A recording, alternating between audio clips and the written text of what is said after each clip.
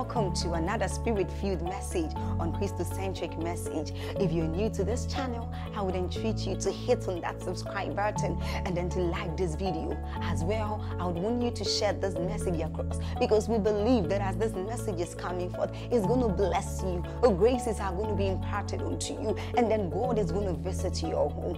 Thank you for watching. Stay blessed. Psalm 74 and verse 12 attests to the fact that deliverance or salvation, that God, for God is my King of all, he says, working salvation in the midst of the earth.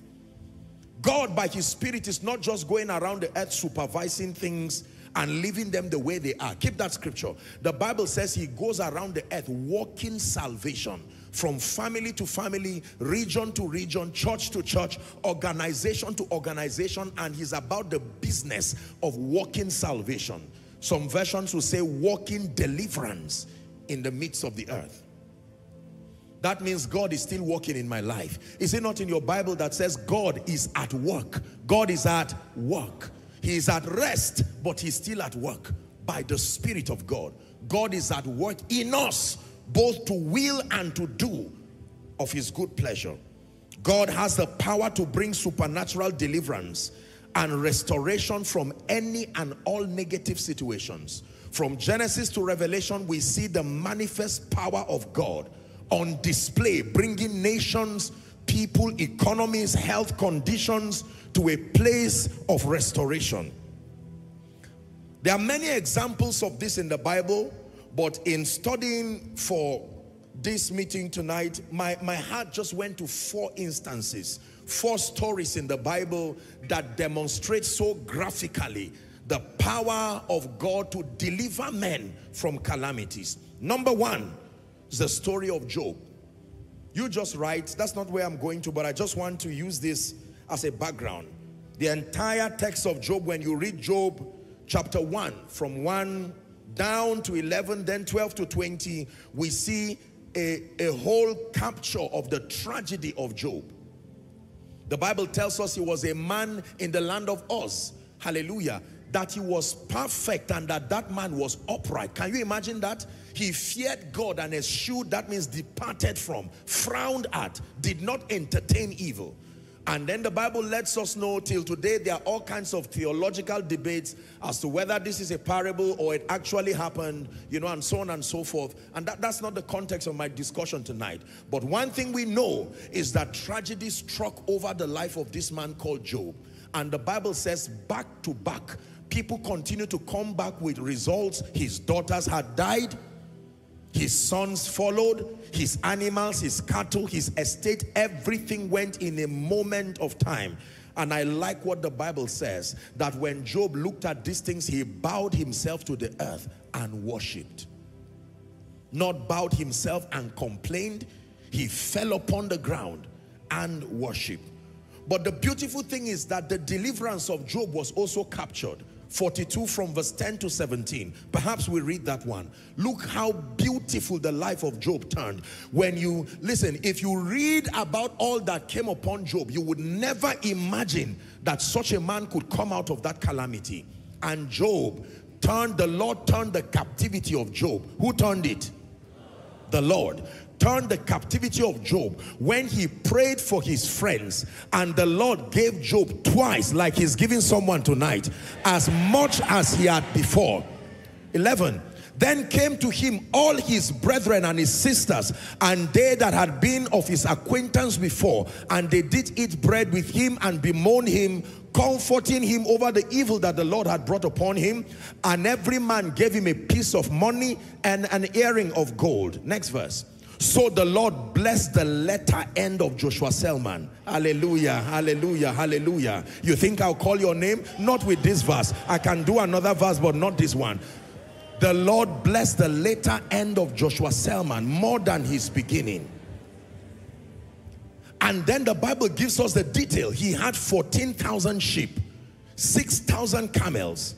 Don't worry about where it came from. The most important thing is that it arrived in his life. And 1,000 yoke of oxen, my God, and 1,000 she-asses, 13, we're reading to 17. He had also 7 sons. This is the one that disturbs me. It's easy to find a goat and pull it to his house. But ladies and gentlemen, it takes 9 months, medical science tells us, for one child to arrive. How that man who was left for dead with boils over his body, keep that scripture, please. He had 7 sons and 3 daughters, 14. The Bible says, and he called the name of the first Jemima, and all of those names, 15, were ending at 17. And the Bible says, and in all the land were no women found so fair as the daughters of Job, and their father gave them inheritance among their brethren. Verse 16. After this, you would think that were all. Job lived 140 years and saw his sons and saw his sons' sons, even 4 generations. This was the same man who once upon a time in that story, the wife said, why do you hold on to your integrity? Your case is over. Curse God and die. Let me prophesy to someone. In the name of Jesus, where you are right now is only a line in this volume of story God is writing in your life. It is only a line. Never conclude, because God the deliverer is showing up for you even tonight in the name of Jesus Christ. Let's end verse 17. The Bible says, so Job died, being old and full of days. That God has the power to deliver men from calamity. I'm not aware of anyone who has gone that far in terms of experiencing tragedy as this man Job. When you lose things, you can get them back. But to lose children and then have others watch them grow and see your children's children, we don't know how long his calamity lasted. There is hope for someone here in the name of Jesus Christ. Number 2, the man Hezekiah. The Bible talks to us that there was such a man, a king in fact, called Hezekiah. You find that in Isaiah chapter 38, 1 to 9. And then you read 16 to 20. Unfortunately, we may not have the time to read, but just write for reference 1 to 9. That Hezekiah was sick. This is what the story tells us. And the prophet comes to him and says, put your house in order. You will not recover. He thanks the prophet and turns his face to the wall. And then he begins to pray, asking the Lord for mercy. Hallelujah.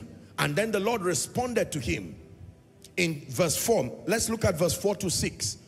God hearkened to his prayer, Isaiah 38. Then came the word of the Lord to Isaiah, saying, go and say to Hezekiah, thus saith the Lord, the God of David thy father, I have heard thy prayer, I have seen thy tears. So God hears prayers, he sees tears, including the ones you cried. He hears prayers and he sees tears. Behold, I will add unto thy days 15 years, final verse, and I will deliver thee and this city out of the hand of the king of Assyria, and I will defend this city. This man wrote a very beautiful rendition as a testament. Let's look at verse 16 to 20. This is Hezekiah now. Oh Lord, by these things men live, he says, and in all these things is the life of my spirit. So wilt thou recover me and make me to live.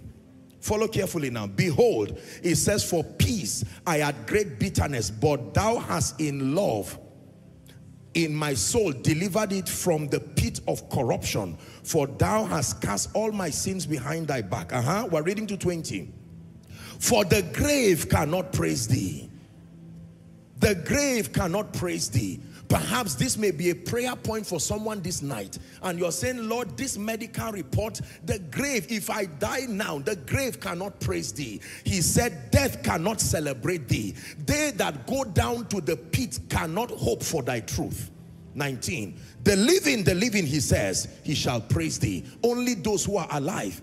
As I do this day, the father to the children shall make known thy truth. Final verse, it says, the Lord was ready to save me. Therefore we will sing my song to the stringed instrument all the days of our life in the house of God. Say amen. So we see that tragedy came upon Hezekiah even unto death, confirmed by a genuine prophet. But God the deliverer took him out of that calamity. Ready for the third example? The man Jonah. Very interesting story, because this one was a prophet himself. Jonah chapter 1, you find that from verse 1 to 8. The Lord sent Jonah to go and bring a word of caution leading to repentance over Nineveh. And the Bible says Jonah in anger ran, boarded a ship, and was on his way through Joppa going to Tarshish. Hallelujah. And then the Bible tells us that trouble struck, and while trouble struck, the people were dying, losing their things, and the man was at the side of the ship sleeping. They casted lots, and it fell upon him and said, who are you? Where do you come from? Who are your people? You have brought this evil upon us. And he said, well, I am a Hebrew. The moment he told them I am a Hebrew, they became afraid, because they said, what are you? What have you come to do now? What is the solution? And then he told them, look, if you need me to give you a solution, throw me out of this place. And then they threw him out.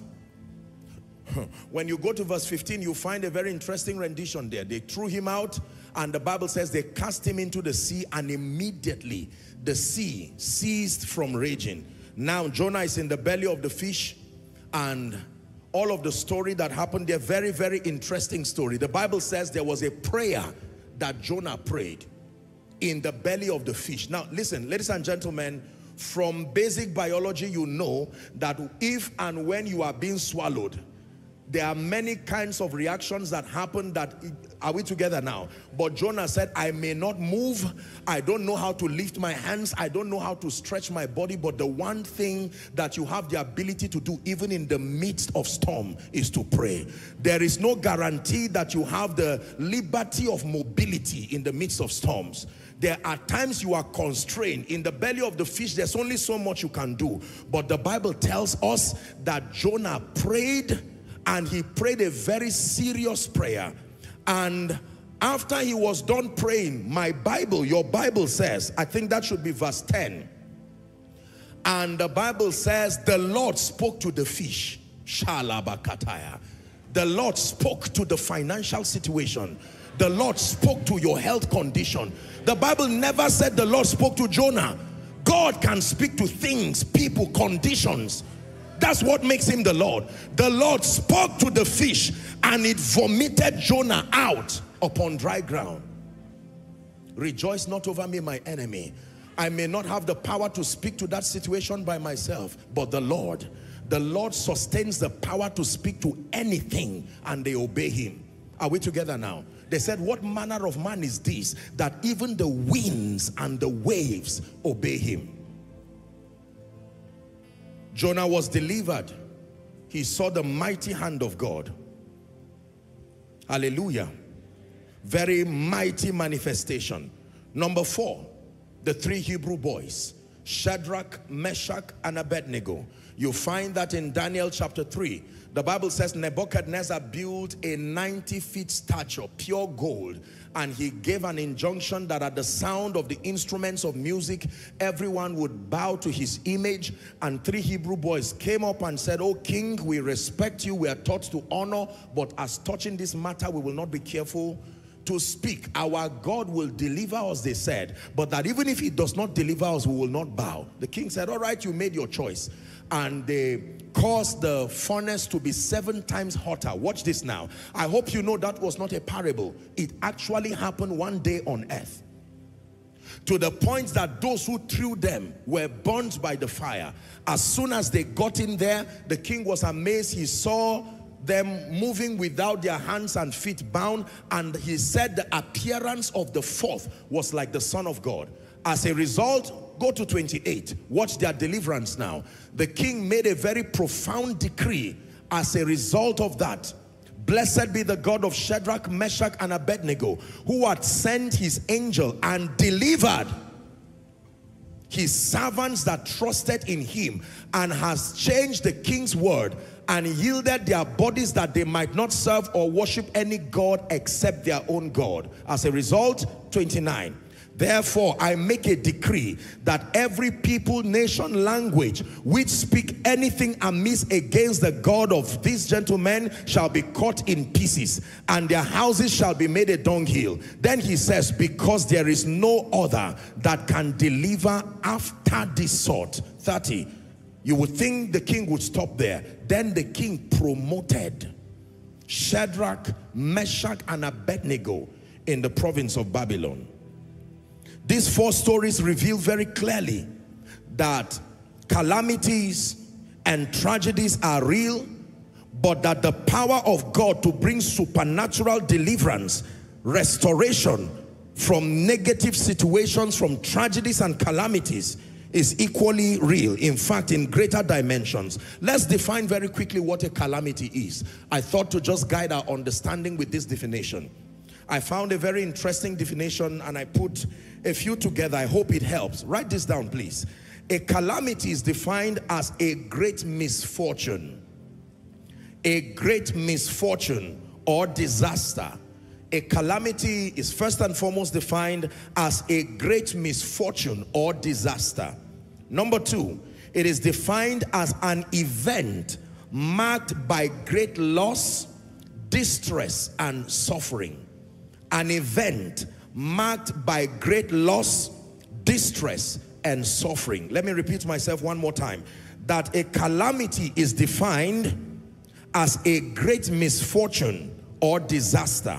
And then it is also an event, any event whatsoever, marked by great loss, great distress, and great sufferings. So any event that eventually leads to losses, loss of time, loss of things, loss of lives, loss of opportunity, loss of people, loss of destiny, qualifies to be called a tragedy, a calamity. Hallelujah. Now, the central point of my teaching tonight, and I believe this is where the Lord laid it very strongly upon my heart, I want to give you a rundown by the Spirit, which is really where the deliverance starts from tonight. Please lend me your attention. There are causes of calamities, losses, and tragedies. You need to know there are things men do in the spirit and even physically that can translate to a loss, a tragedy, and calamity. There are physical things that people do, but there are things people do in the spirit. Watch this, please. When Job's wife told him, curse God and die, what did she mean? How do you curse God and die? What do you say or what do you do? Because everything we know, men had said it and they did not die. So what formula can a man use to say something to God that leads to death immediately? Job knew how to do it. The wife knew how to do it. Curse God, he says, and die. How about King Herod? There were things that King Herod did and fell immediately and died. Worms came out of his body immediately. There were things that Ananias and Sapphira, are we Bible students? They did that made them to fall immediately. These things are captured in the Bible. I'm saying this because there are many people who have put together negative principles without knowing, and they became victims. There are things that when you do in the spirit, there are things when you do upon the earth, it will translate to losses, calamities, and tragedies. Now, whether you know it or not, if I hold a gun, not knowing it is a gun, and point it at myself or someone, not knowing, let's assume it's a child, the gun will not refuse to shoot because it's a child holding it. Are we together? And that child may shoot that gun, become the first victim, and anybody else can die. The gun was designed to respond to whoever operates it, knowingly or unknowingly. The gun does not have the ability to distinguish ignorance, childishness, or adulthood. Whoever triggers it. And there are many people who have triggered spiritual laws. Listen to what I'm teaching you tonight. There are many families in their statements, while they were saying things, doing things, they were putting together a code in the spirit, giving the realm of the spirit an instruction. Bring loss to our family. Bring tragedy to our family. It is true. Hallelujah. There are things men say to God. There are things men say to men. There are things men say to creation that must have an effect immediately. Creation will respond in a way that you may not know. Now, demon spirits know this. Occultists know this. When they want to destroy an individual, they don't come to his house to destroy him. They say things and program the spirit and send it to the man.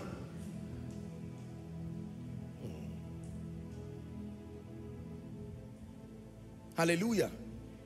Yeah. Curse God and die. Not curse God and live. Only God knows what someone has said that the realm of the spirit took as an instruction. All of a sudden your finances went down. You helped demon spirits. When they came, the job was already done. There was absolutely nothing to do. Listen, if you understand what I'm teaching you tonight, many of you will begin to shed tears because you say, so this is what I've been doing to myself, to my family. The realm of the spirit is alive and it has remained obedient from creation till today. Hallelujah. The prophet speaks to the earth and says, "O earth, hear ye the word of the Lord." Do you know that what you call earthquake was a punishment for people who did not listen? And the ground opened. Is it not in your Bible? What did they tell the ground? That means the ground is a living thing. There is something you can tell it, it will open up. What did Moses tell the sea that made it move obediently and became a wall? Science does not agree with that, but it happened. What did God tell the earth? That the water from the earth became restless until it covered the earth. Ladies and gentlemen, if you do not understand the laws of the spirit, you will say things and do things, and you will just think sometimes you are making costly statements, whereas you are reprogramming things. My assignment tonight is as a prophetic midwife, because there are many of you, the things that you have said, the things you have programmed, if help does not come for you, you will keep receiving physical disasters and not know what it is. There was a woman who laughed at a man who was praising God. The Bible says God saw what she did. She did not know that mocking a man praising God was activating barrenness in the spirit. The Bible says she died barren. He never cursed her. She never cursed herself, but something happened. You can pick a computer and start hitting it, typing all kinds of things and pressing it. And in the midst of your confusion, the computer is trying to make sense of the language it hopes you are speaking to it. There are times you can press some things and then it starts continuing, because as far as the computer is concerned, you gave it a command that it must obey. When the Bible says, order my steps, you go and find out what that means. In the name of Jesus Christ. Are you ready to learn? There are causes. When they saw a man, listen, the disciples who were mentored by Jesus himself, they saw a man who was born blind. Watch what they asked Jesus. They never said, why is they said, who sinned that this man was born blind? Was it him? And if it's not him, was it his father? Who taught them? Jesus said, neither. That is not the only condition. There are other conditions.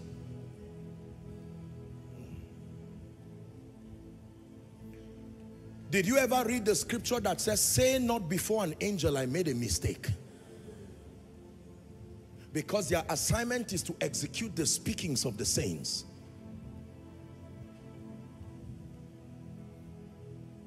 Why do men, what causes tragedies, losses and calamities? Are you ready?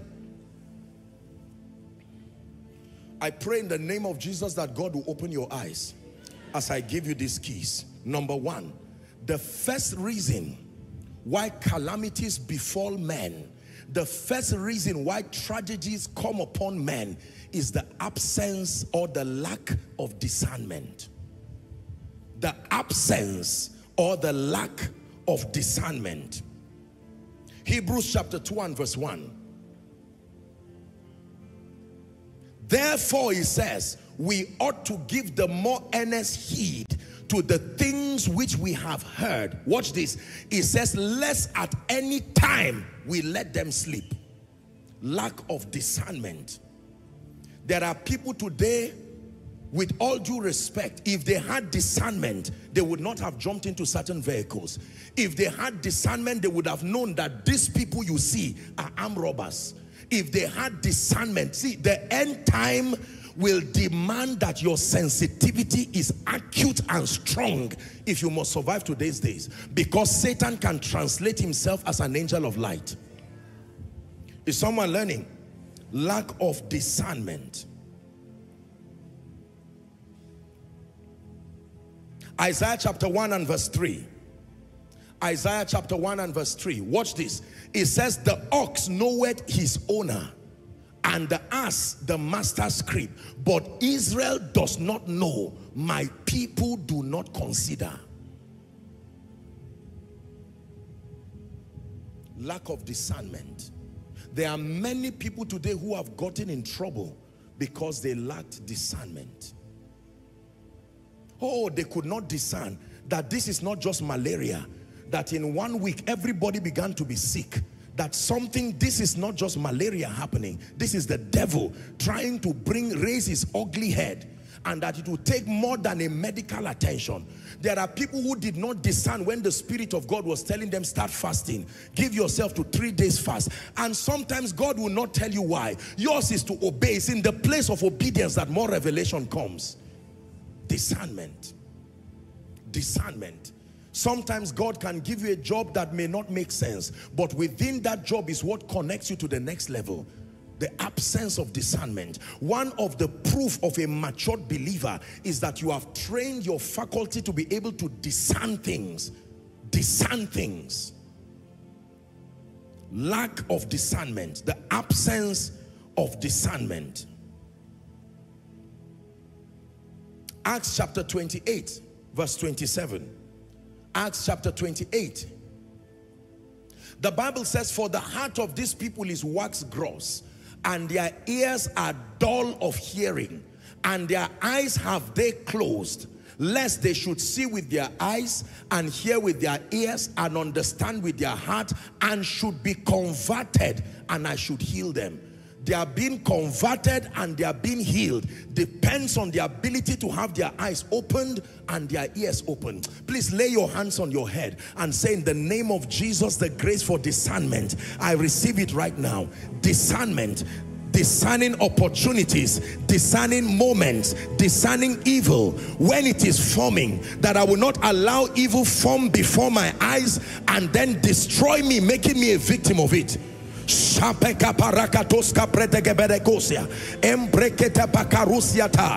the name of Jesus Christ, I obtain grace, the ability to discern. Hallelujah. Hallelujah. From scripture, there are only two principal ways to build discernment. Number one, the knowledge of the ways of God as revealed in scripture, and number two, praying in the Spirit. These are the two principal ways that the saints build discernment. You don't wish discernment. Number one, the knowledge of the ways of God as revealed in scripture. If you do not know how God works, the devil will act in a way making you believe this is God until it destroys you. The knowledge of the ways of God as revealed in scripture. And then number two, praying in the Spirit. Praying in the Spirit helps the saints to build capacity to discern. Capacity to discern. Let's hurry up. Number two. What is the second cause of calamities, tragedies, and losses? Are you ready? Carelessness. As simple as this sounds, don't assume you think you know what I'm saying. Just pay attention. Carelessness. Hebrews 2 and verse 3. Carelessness. Carelessness. Hebrews chapter 2 and verse 3. Let's read together. Ready? 1 to read, please. How shall we escape if we neglect so great salvation? Hold on. How shall we escape if we neglect so great salvation? There are many, many believers who are careless with their lives, careless with everything around their lives. They take life, they take God, they take things for granted. Whatever would be, would be. Careless with their prayer life, careless with their word study life, careless with their commitment in the house of God, and they magically believe that tragedy will find its way of being exempted from their lives. Listen, your possibilities in this kingdom happen to the degree to which you engage the forces of victory. Being at ease and allowing things to run themselves is like kicking a car and then just firing and allowing it to drive itself. You will most likely end in a ditch. I want to show you a scripture I think I've shared that scripture here, but it's blessed my life. It became a warning to my life about the tragedy of carelessness. Are you ready? Judges chapter 11. Let's go to verse 30.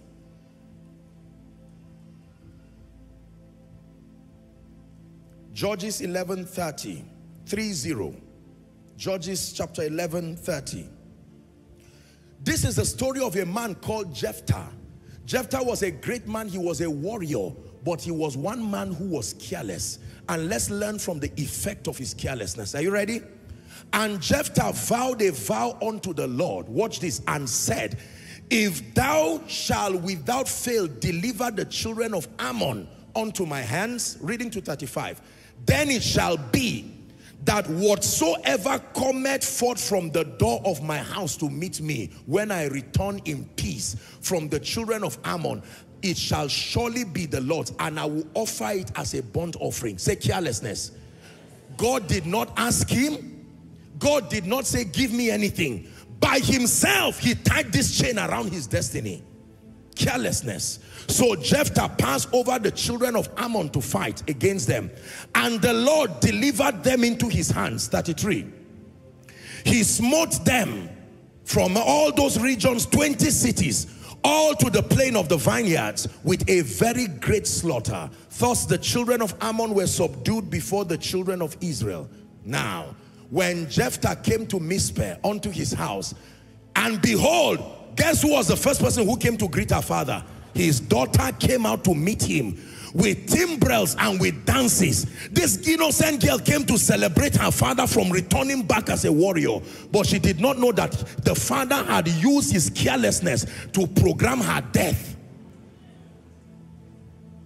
Did she hurt him? No. Did she insult him? No.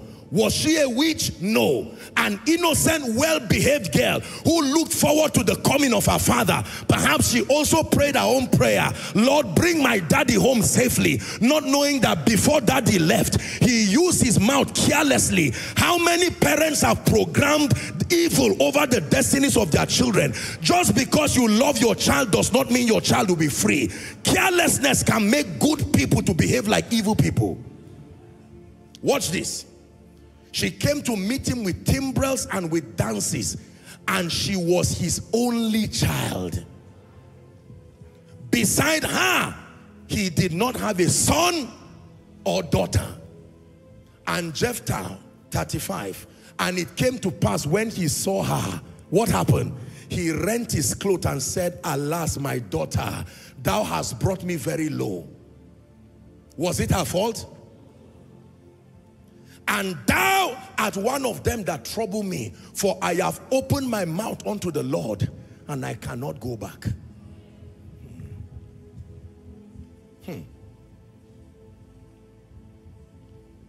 Lord, if I arrive Koinonia safely, all my 5 houses I will give you. I will give you my firstborn, he must serve. I will give you my salary. I will even leave my job. And God says, I did not ask you. I am not an evil God. Carelessness has brought trouble on many people. There are people who vowed vows they had no business vowing. They made careless things statements because of emotions, and at the end of it they did not know that all of these things have conditions when you honor them and have conditions when you violate them. Hallelujah. Praise the name of the Lord. Many people make all kinds of statements. Lord, in the name of Jesus, if this one happens, if I don't give my car, kill me, kill my generation, kill the ones they give birth to. And they just believe they have just spoken to the realm of the spirit. It was carelessness that made those who wanted Herod to release Barabbas. You know what they said? They said, let his blood be on our heads and upon our children. You can curse yourself, but why bring your children as part of it?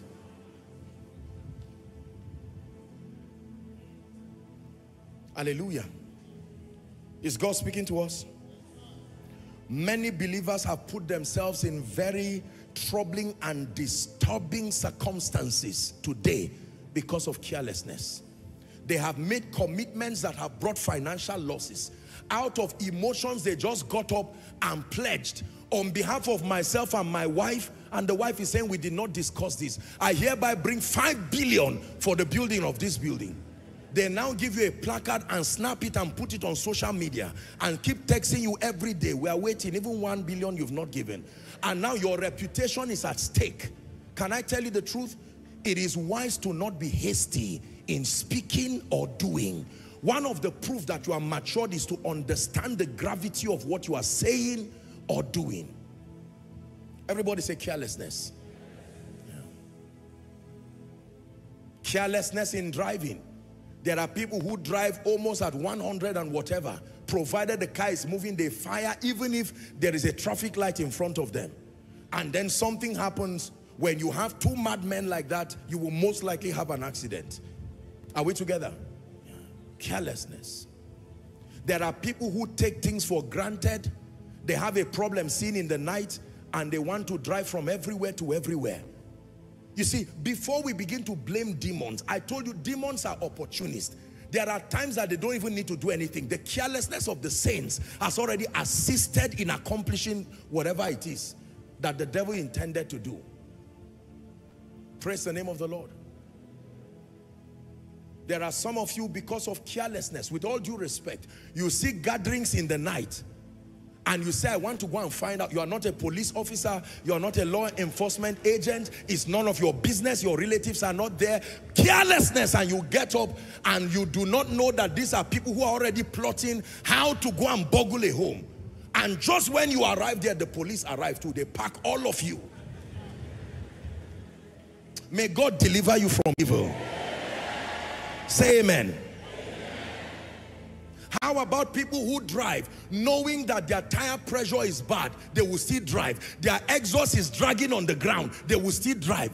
Petrol or their gas is leaking from the car. They will still drive. And carry passengers. Have you seen those kinds of things? And some of you entered the car.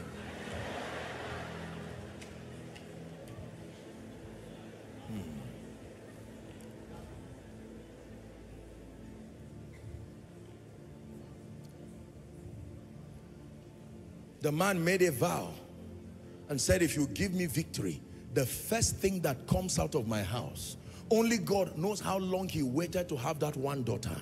And this young lady comes out with timbrel dancing and saying, Daddy, welcome. Do you know that he ended up sacrificing her?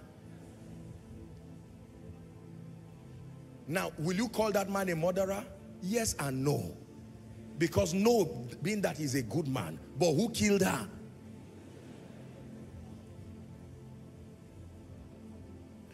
There are many people who got into trouble willingly.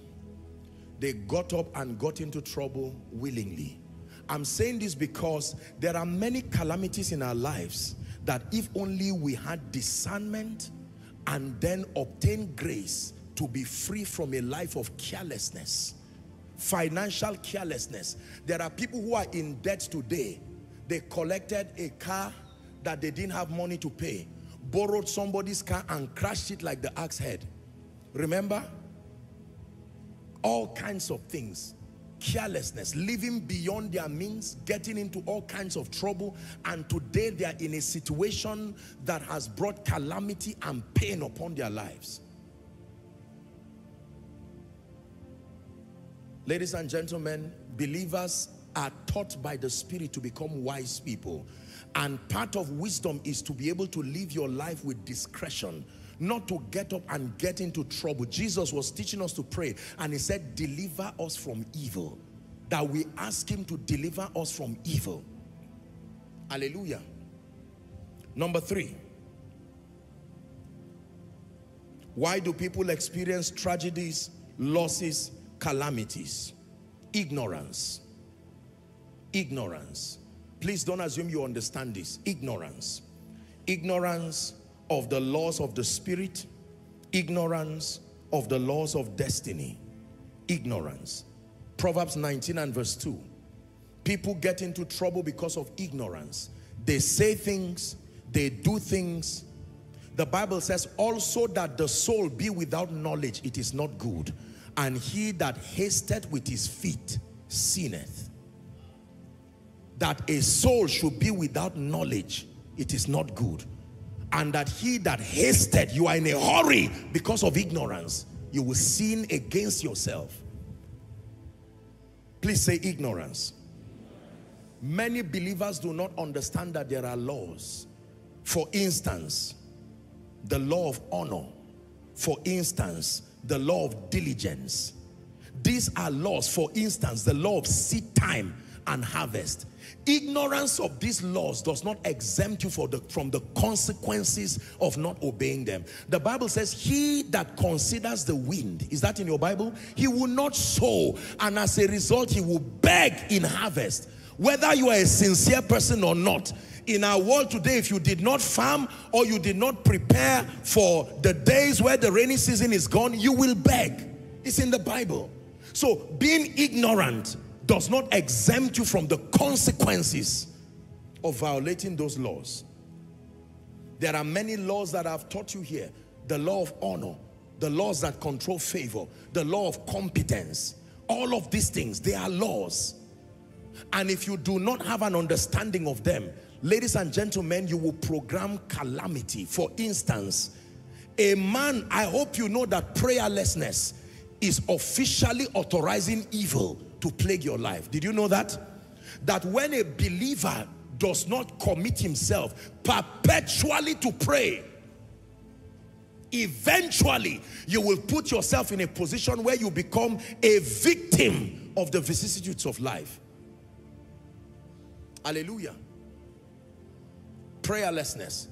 How about wordlessness? Not having access to the word of God.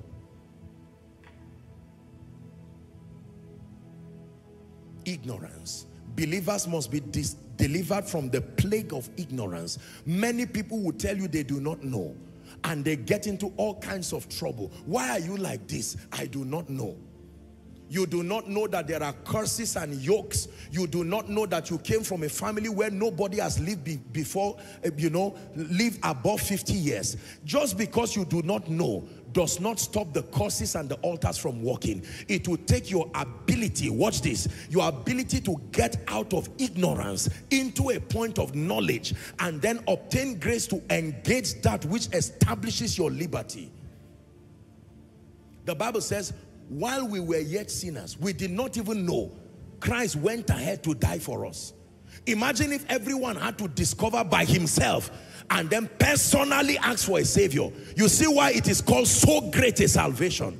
Because we did not ask for it. I have watched, and I tell you this with all due respect, I have watched people violate the laws of the Spirit perpetually.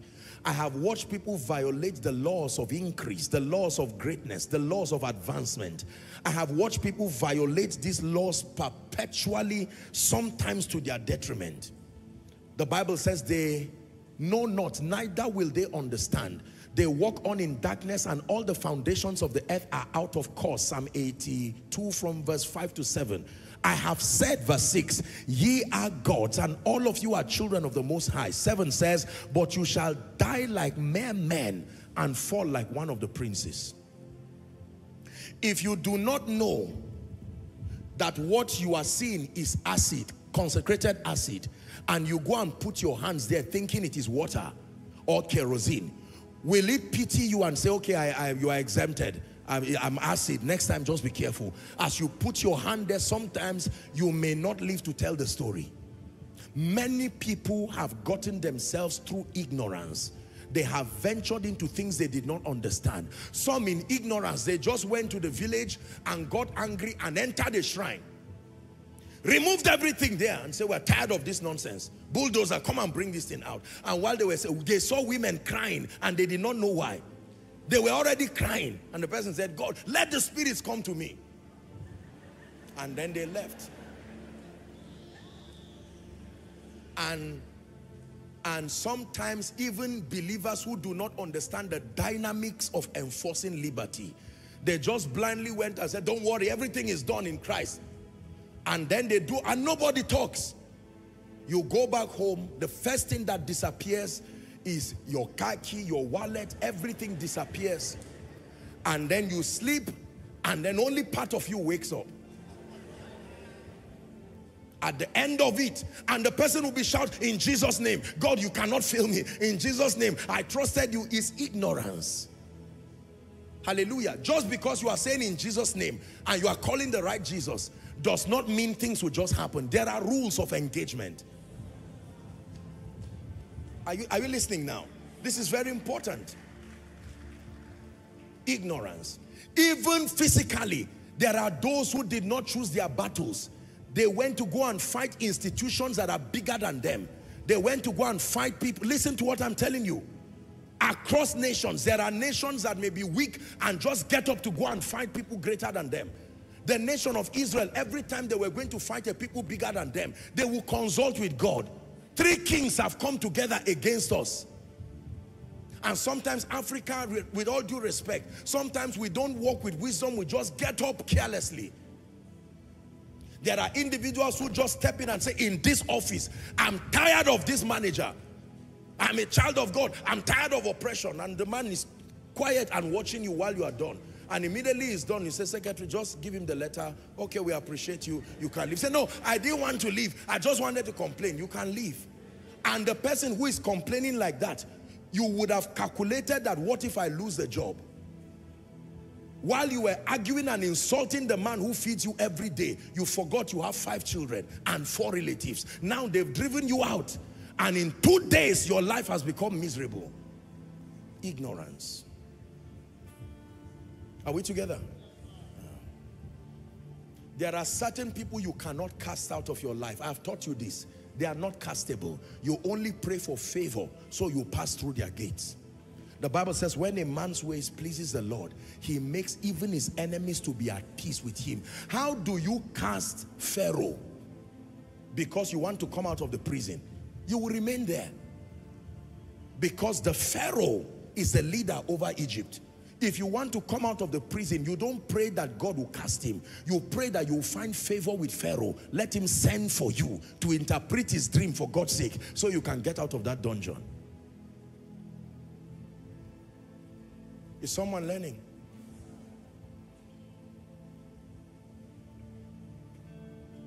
Careless. Ignorance.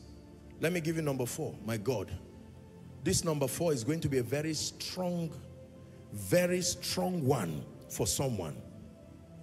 Misuse and abuse.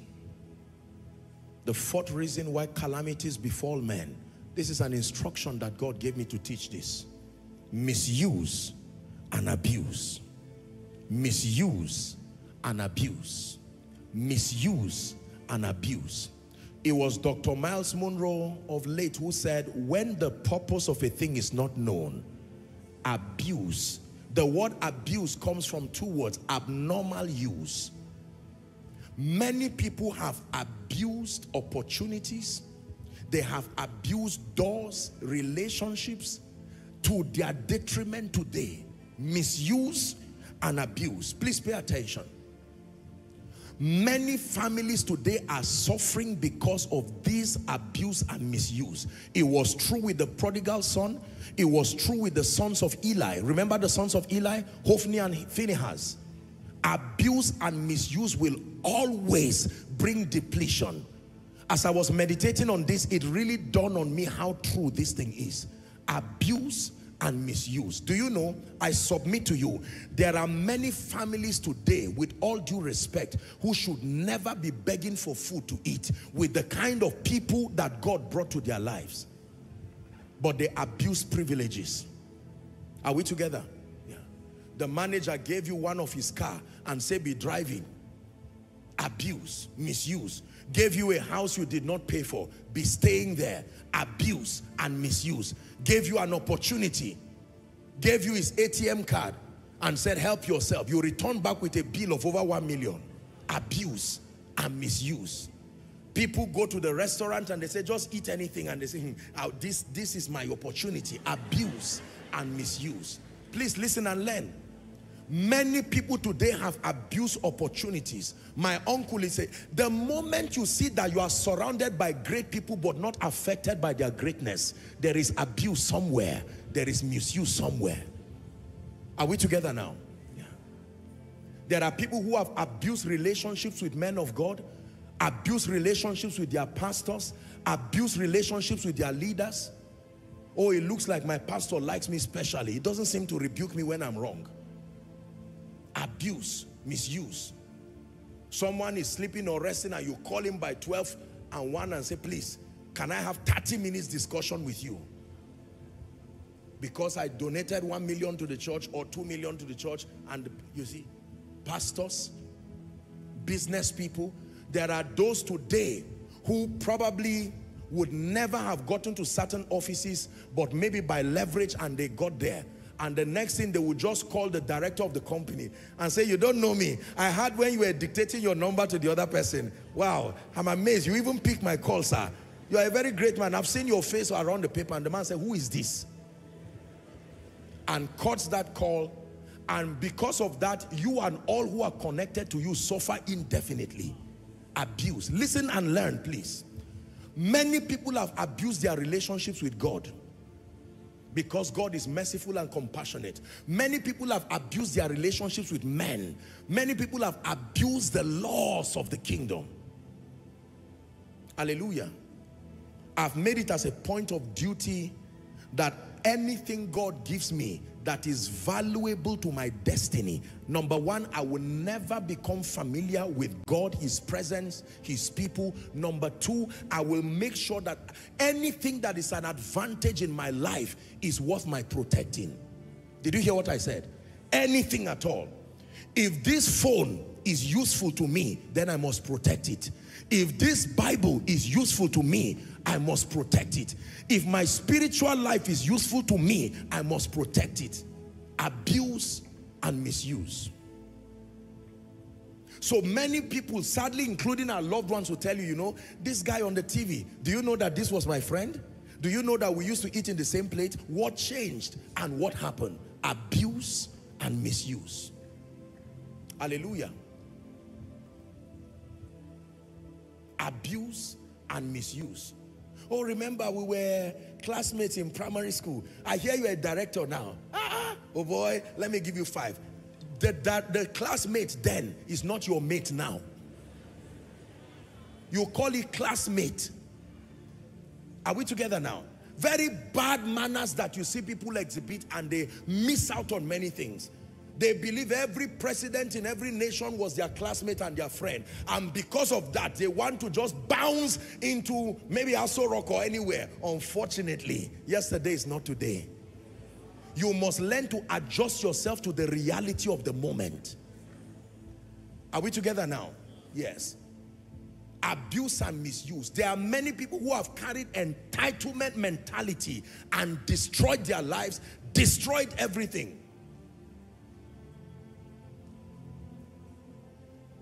God has granted me the honor and the privilege of access and relationship with some of our fathers, and I vowed before the Lord that I will never abuse that privilege. Never, never abuse that privilege. Can I tell you, every time you are around a great man, a great system, be careful, because the tendency for abuse is close. Have you seen people like that? Children abuse their relationships with their parents. This great man is my father. And when they get to points where they are teenagers and the rest, when he's giving warnings and talking to other people, they exempt themselves. After all, he's my father. It's the reason why the parents will leave an inheritance for the house helps, not the children. Every time I approach God, I don't approach God as a man of God. I don't approach God as Apostle Joshua Selman. No, I am still that boy that you have found. I have come with humility of heart. Correct me, build me. And God says, I've lifted you like this and you are still like this. Let's go to the next level. For someone, God is giving you a secret. Why many great people have left you, why you are alone. You are not rising and they are not helping you rise. Abuse. You have abused privileges. 2 businessmen will sit down and be discussing, for instance, transactions worth billions. And because you happen to be the caterer, you are listening to a discussion you have no business listening to, and in 2 days you have called everybody. Wow, so this man has money like this. There are things I know. And that abuse closes doors in the secret and in the open. Drivers have lost opportunity. All they have done was to drive great people for years, with all due respect, and they never received anything because they feel, I know this man. All his conversations, all his transactions How about house helps and all of these people? I'm the person washing his clothes. I'm the person doing all of these things. I want you to kill the cancer of familiarity from your life. Please believe me. I know what I'm saying. The moment you become too familiar with people. Oh, Olu of Warrior and his wife. Let's honor them. Thank you. God bless you. God bless you. Hallelujah. Praise the name of the Lord. Hallelujah. Are we together? Yeah. The moment you put yourself in a position where you abuse and you misuse opportunities, that door closes forever. My question is, what door opened before that is now closed? I can tell you there was an abuse and there was a misuse. Hallelujah. The man promised you that he will always pay your school fees. You just call or you send a text. Sir, it's time, oh, send. You see that? What does he say? It's time. That's how you announce to someone who is doing what probably your loved ones could not do. How much is the school fees? 2.5 million. And you are telling him it's time. Oh, something you may not be able to raise in 1 decade of your life. Every time God puts people around your life to show you unusual kindness, don't act as if it is something you would have been able to do. Are you learning now? God grants me grace I cannot give myself. I will roll on the ground and say thank you. Thank you, Jesus. I would not have done it by myself. Hallelujah. This man who has 20 cars, all that he gave me was one small Golf to start moving around Abuja with. You mean this man, what is there? I've seen him buy things for strangers, and me, I'm his direct father's younger brothers, sisters, all that is stories. Nobody owes you anything, let me tell you. Get used to it immediately. No, everything done is an act of kindness. And if you don't appreciate it, life, you will recycle your pain again and again. Hallelujah. With all due respect, and I say this with every sense of humility, I tell you sincerely, there are people whose calls and text messages I don't even respond to. I've never known them. I don't know them. Your first approach, you need me desperately and you need me at your terms. You are joking. I'm anointed and humble but not stupid. Humility is not stupidity. Are we together? No. Don't send me a text and say, meet me so place or see me. Who do you think you are? What do you have? Politician? How many years? No, come on.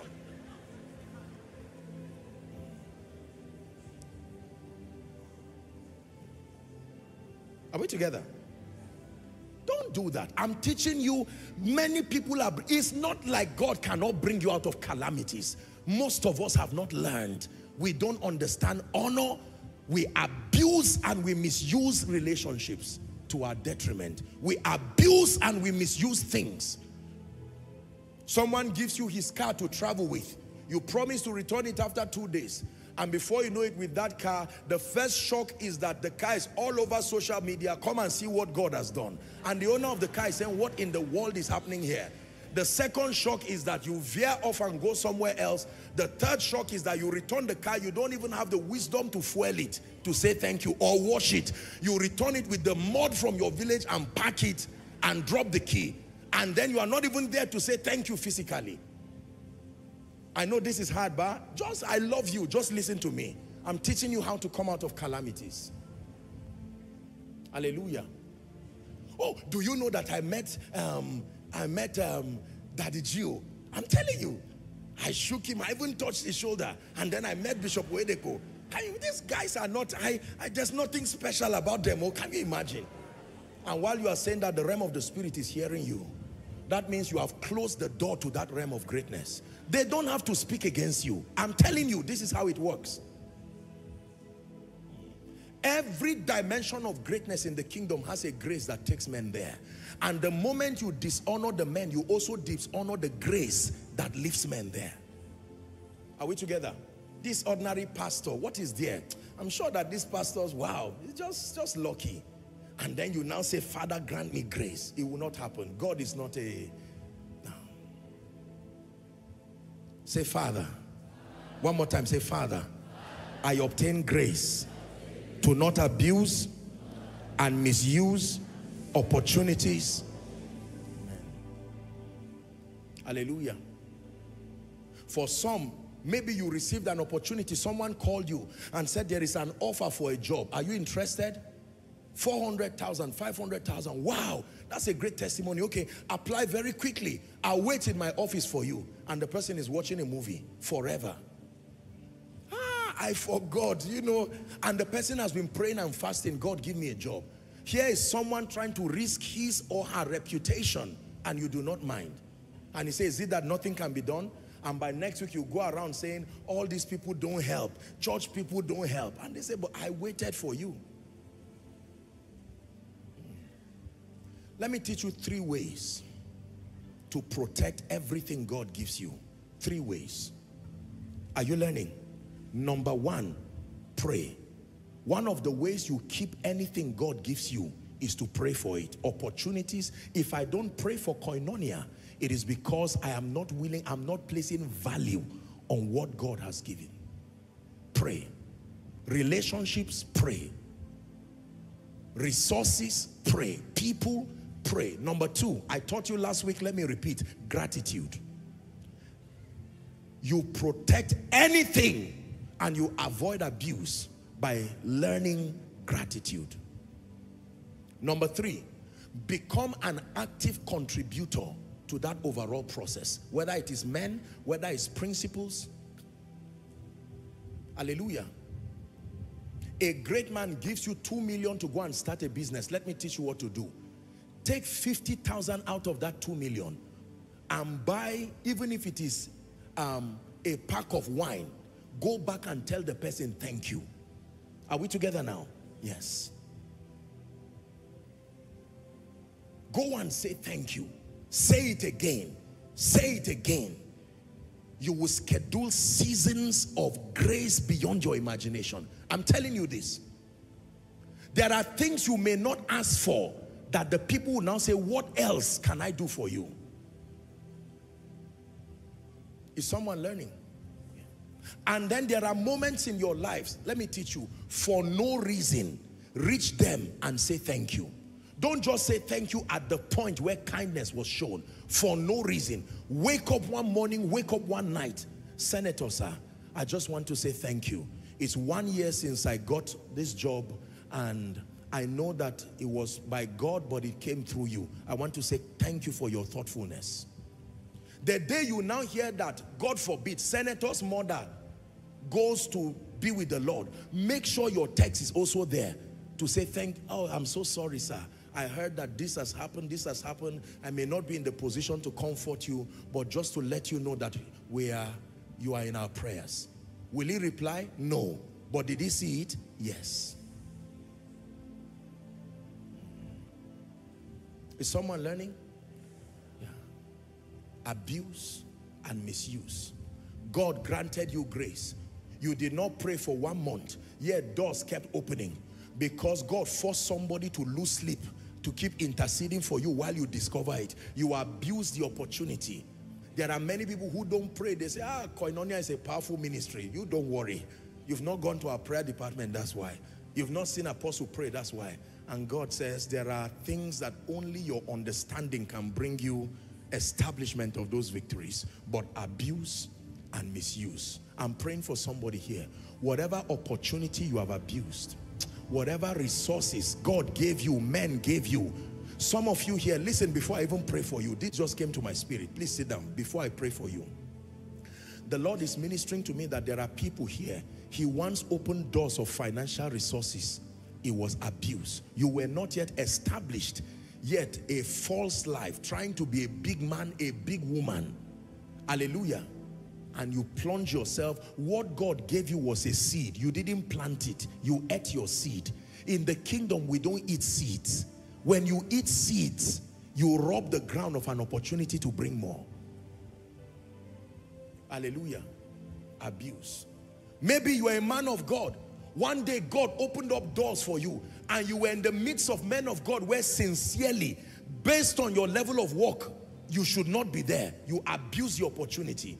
Everybody there was greater than you, both in the spirit and by the experience of ministry. But all you were concerned about was snapping with every father, not receiving the graces they carried. Oh, let them just know that I met Papa Adeboye, let them just know that I snapped with Papa Kumuyi and we use it to pride in ourselves. Can I tell you, every time God opens a door, don't use your hand to close it. There are some of you right now, after this service, you need to start building back certain bridges you have destroyed. Call that CEO woman. She may be temperous, but she has access to almost everybody within the economic space. Don't downplay that. It didn't come by luck. Thank you for this. Thank you for that. Let me surprise you. Some of you need to call even your own parents and say, thank you, Daddy. I was born from a rich family. I don't want to take it for granted. I've seen my contemporaries suffer, you may tell him, but thank you for having the grace to even be able to do this. There are many people who destroyed their lives before 11, before 12.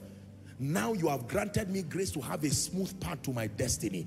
As soon as I was born, by 2 years old, I was born again. By 4, I was filled with the Holy Ghost. You made me a church girl or a church boy, and that's what has made me responsible. I am 22 now, and I'm about to buy my own house. I want to say thank you. Don't abuse relationships. One day, take the time to send a text to any man of God who has changed your life. Don't keep receiving alone. Thank you. I'm not saying this so you do anything for me or no, but I'm teaching you as a principle. Thank you, sir, for teaching the word. Thank you for doing all of that. Yeah. Are you learning? Abuse and misuse. And more importantly, some of you after this service, you need to go and kneel before God and say, who but you is able to lift me? I never imagined I'll be able to survive 2023 because I came into this year without a job. I still do not have a job, but look what your mercy has done in my life. The same trouble that plagued all of us, I came out, but my friends died. Thank you. And God says, in the midst of this world of ingratitude, you can do this to me. Let's go to the next level. God, I've been talking to you about this issue of marriage. Is it that I'm not beautiful? How did you create me? And God says you will remain there in that with that kind of attitude. Thank you that I'm alive and sound and not in a rehab. The person in a rehab is not thinking marriage. The person in a rehab is thinking survival. How about some cancer patient with stage 4 cancer and they are still saying, thank you, Jesus? Can I tell you, we live in a world where always prides in seeing the things God has not done, and you forget to see the things that he has done. Is someone learning tonight? I'm emphasizing this because it's one of the greatest reasons. Hophni and Phinehas, the sons of Eli, they had an opportunity, enjoying the immunity of priesthood, to take some of the portions without looking at it. Whatever they brought out was their blessing. And these boys started checking to select carefully, and God was watching. You see, let me tell you something. The consequences of abuse does not show immediately, but I assure you, for as long as God lives, one day it will catch up with you. Hallelujah. I will not forget, Lord, your benefits. I will not forget, Lord, your benefits. I will never forget, Lord, your faithfulness. How can I forget, Lord, your benefits? I will not forget, Lord, your benefits. I will never forget, Lord, your benefits. This is what I tell him. When I'm with him, I get down my knees and I say, my Lord and my Maker, look at what you have done. May I never get to any place, I'm telling him now, where I forget you. Can any man lift you when God has not lifted you? Can any door open for you when God has not authorized it? I will not forget, Lord, your benefits. I will not forget, Lord, your benefits. Let me not forget, Lord, your benefits. I will never forget, Lord, your benefits. He said, bless the Lord, O my soul, and all that is within me. Bless his holy name. The question the Lord is asking you today is, who has the power to help you and has refused to help you because of abuse and misuse? Have you abused opportunities? Have you abused relationships? Have you abused doors? Hallelujah. Praise the name of the Lord. Number 5.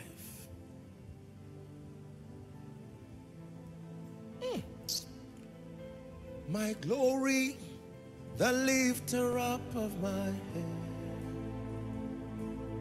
You're my glory, the lifter up of my head. You are my glory, the lifter up of my head. Remain my glory, the lifter up of my head. You are my glory, the lifter up of my head. You are my glory, the lifter up of my head. You try this, ladies and gentlemen. Use, even if it's a few hours sometime this week, and don't ask for anything. Just roll before the Lord. Find a way, mention things, mention people, mention doors, mention opportunities. You do this as an experiment and watch what happens to you. Forget about what you think he has not done, what men have not done, what is not yet there. Thank him for what has happened. Lord, I thank you for life. I recovered from this infirmity. You took away shame, quarter to shame. My family would have been left as an object of shame and mockery. And look how you came in gallantly. You are my glory, the lifter up of my head. You are my glory, the lifter up of my head. Hallelujah. Are you ready for number 5? The 5th reason why people experience calamities, tragedies, and losses is as a result of demonic and satanic attacks. Demonic and satanic attacks. Ladies and gentlemen, Satan is not a friend. He will kill everything he can kill. Destroy everything he can destroy. I assure you on that. Satan is ever determined to destroy every family, destroy koinonia, Joshua Selman, your family, provided you are on earth, more so that you name the name of Christ. You have drawn a line that it takes understanding and engaging the forces of victory to overcome. John 10:10, the thief cometh not but for to steal. Look at this. And to kill and to destroy. This is Satan's assignment. When it comes to your life, he will steal, he will kill, and he will destroy. The same way God schedules men to give you opportunities, Satan is a robber. Ladies and gentlemen, let me list for you a few things that he steals. He steals years. He steals destinies. He steals relationships. He steals resources. He steals your convictions. He steals your discernment. Like I taught you 2 weeks ago, he steals your ability to see.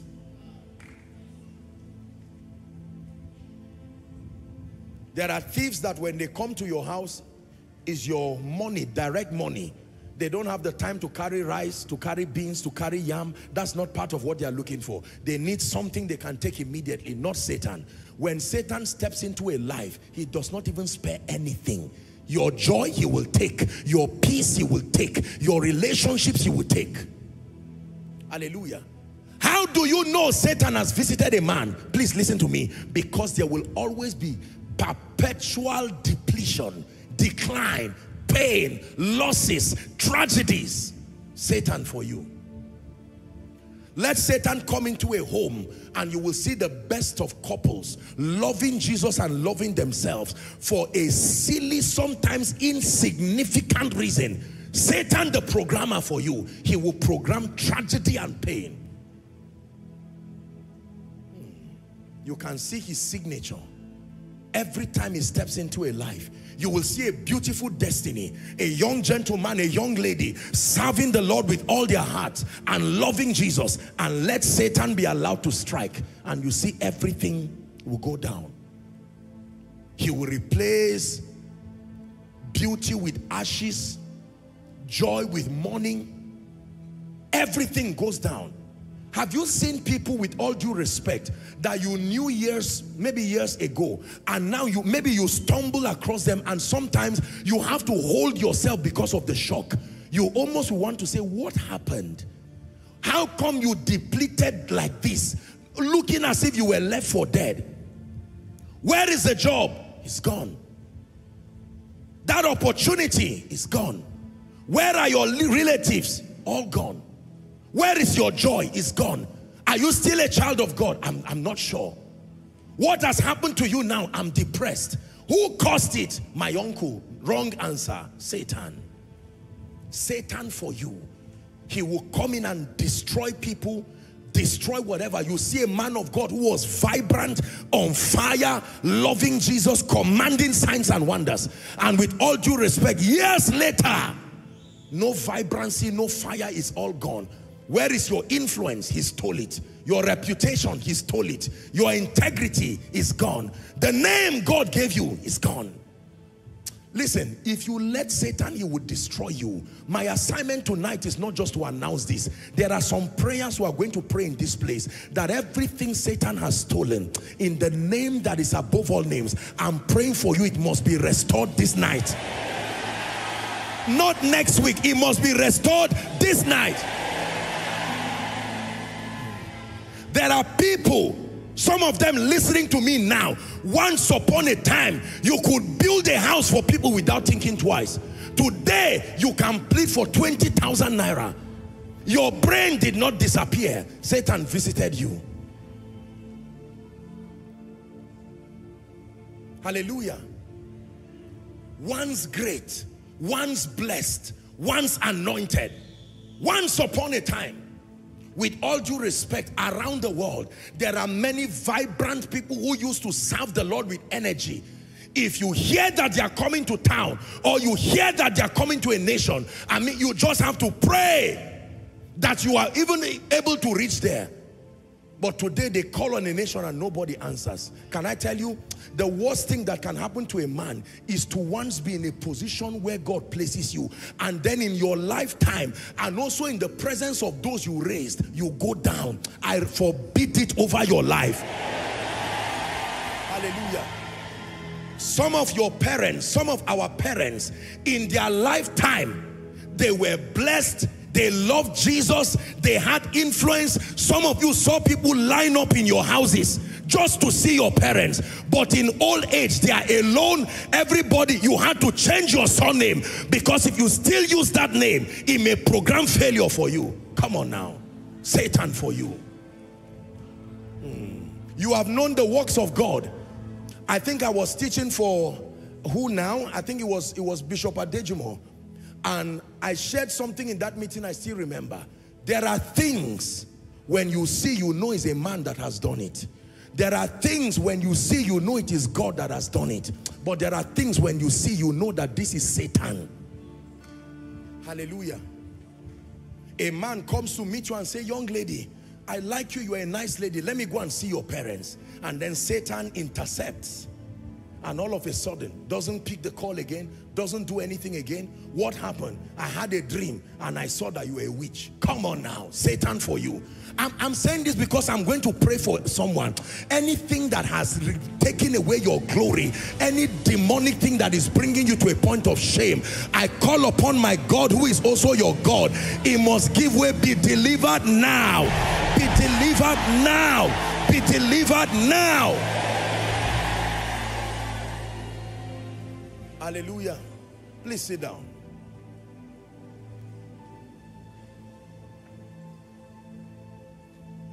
With all due respect, there are people today, perhaps, they would have been appointed in certain great positions around the world. But just before the appointments get there were some Ahithophels who reached before them and said, do you know what? Don't lift this woman. Don't lift this man. And they have remained so. I made up my mind that that story, once great, will never be used in my life. No, that story, once anointed, once impactful.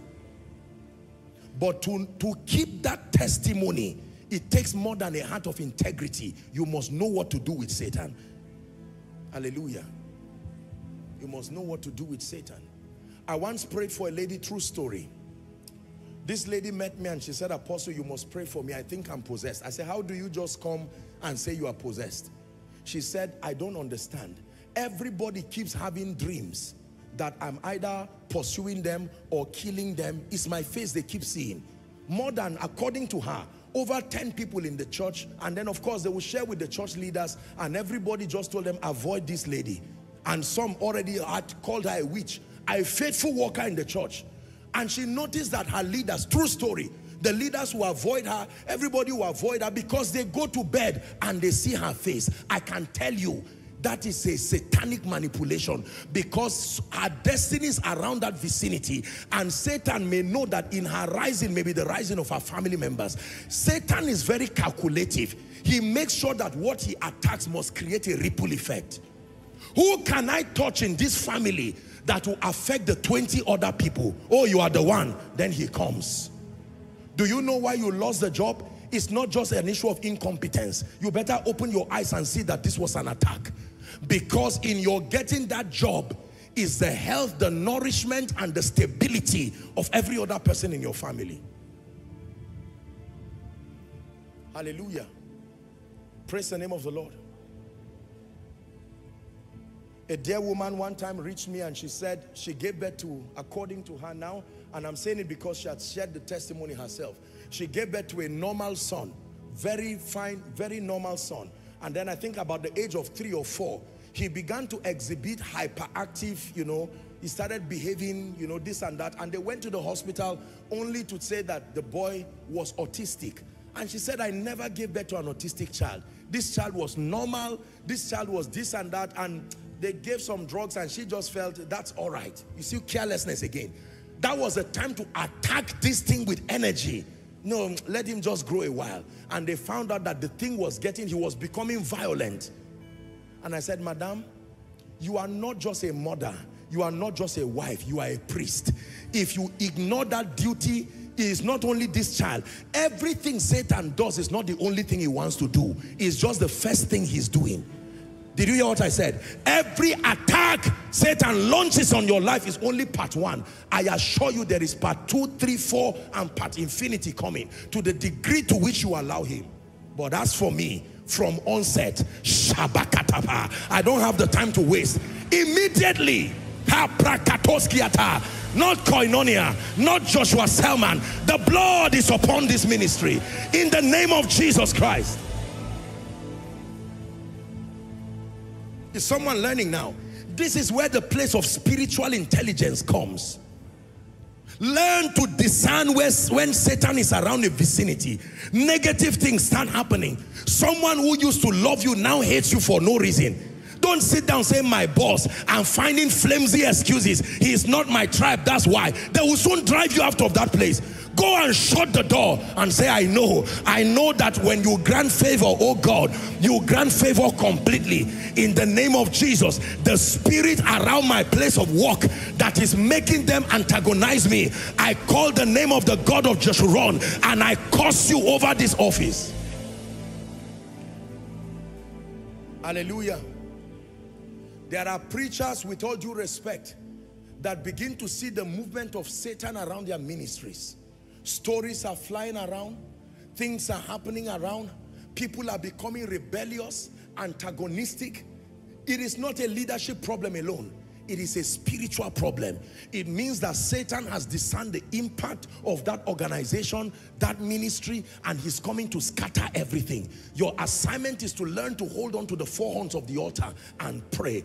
In 1 week, you spent over 1 million treating mysterious sicknesses. Your husband became sick. Just when you were trying to help him, the children became sick. Then you hit your car somewhere, and then the generator stopped spoiling, and then everything is happening, and you find out you are getting angry without cause. You can't pray, you can't fast. It's an attack. It's not psychology. It's an attack. A once brilliant child, now that you started paying school fees of say 1.5 million per term because of your passion to invest, someone who used to be the brightest in the class now does not know he's about maybe the second to the last, and you keep quiet and he keeps going down. One time the school calls you and say, we're sorry, we may have to relieve your child. It is not your child's being dull. It is called the waster. There is something called the waster in scripture. Is someone learning? The waster. Demonic attacks are real. I assure you by God, demonic attacks are real. Satan attacks men. He attacks ministries. I told you that there are demons allocated over territories. There are spirits allocated over, generally believers to stop the purposes of God. But there are spirits that are allocated, they follow mantles. They follow offices, not men. Whoever holds that office and holds that mantle will have to contend with that spirit. There are spirits that follow ministries, not men. So there is a widespread manifestation of certain disasters. How will you like to be part of a ministry that you hear that in 1 month, 25 people just died mysteriously? It will now make sense to say that could it be that something is happening, and in peace you will leave. That is Satan for you. I'm saying it again. In the name of Jesus, every attack, because some of you came to church tonight, you are in the middle of an inexplainable battle, rising from left and center. What is happening in my life? God, give me an explanation. And I'm telling you that for many of you, it is just an assault, an attack from Satan. Now listen, one of the signature proof that Satan has visited you is your health. Listen. This health you see, I know that there are many doctors here, and with all due respect, I honor and I respect you. We're having a training already for medical practitioners. But can I tell you, with all humility, I've been in this business of ministry and the spirit life for a while. I know what Satan does. It is impossible for Satan to attack you and leave your health. It's a lie. How do you know? Mysterious manifestations. They first start small. He tests your capacity in the spirit, and then you keep quiet. It's just continuous headache that comes every month. It's just some demonic thing. Help them, please. I know that this thing, I'm just feeling serious pain. I went to the hospital and they said it's nothing. It's just a mild bleeding situation. The doctor said he does not understand, but it's still there. I just know that every time I lie down, I see myself in a coffin somewhere, and I wake up tired. My friend, get up from the strength of spiritual intelligence and begin to deal with that issue. Otherwise, you would destroy your life. Hallelujah. Praise the name of the Lord. Know when it is just a medical situation and when spirits have participated with. There are certain tiredness that is not because of the work you are doing. It's an attack from hell. Hallelujah. Heart pain, headache, and they tell you they found a tumor at the back of your head. How did it get there? We don't know. What is going to happen now? You need 10 million, 15 million, and you've saved. Just when you save to finally build a house, I tell you it's an attack.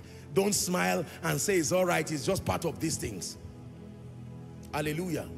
It's good to eat well. Walk with what the doctors say. I eat well. I make sure I eat healthy. Don't be careless. But in addition to it, please come to terms with the fact that we live in a real world. And don't let Satan lie to you taking advantage of age. You are not the first person to be old. Refuse that thing that the older you are getting, the more you should deteriorate. I don't know about you, but I choose to reject it. No, as my days are, so shall my strength be. This is what my Bible teaches me. If you don't believe this, you will get into trouble. One day you will wake up, a young man, 30, 40 years, you stand up as if you are 80 years. Reject that spirit.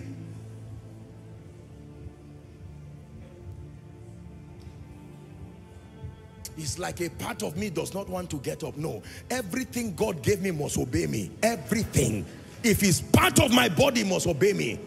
I wake up in the morning, my head, you must wake up. My heart, you wake up too. My respiratory system, you must wake up. Speak to your body in 1 minute. In the name of Jesus, I will not die. I challenge every health condition. You bow to the name of Jesus. My eyes will see till my days are done. My feet will walk till my days are done. My hands will reach till my days are done.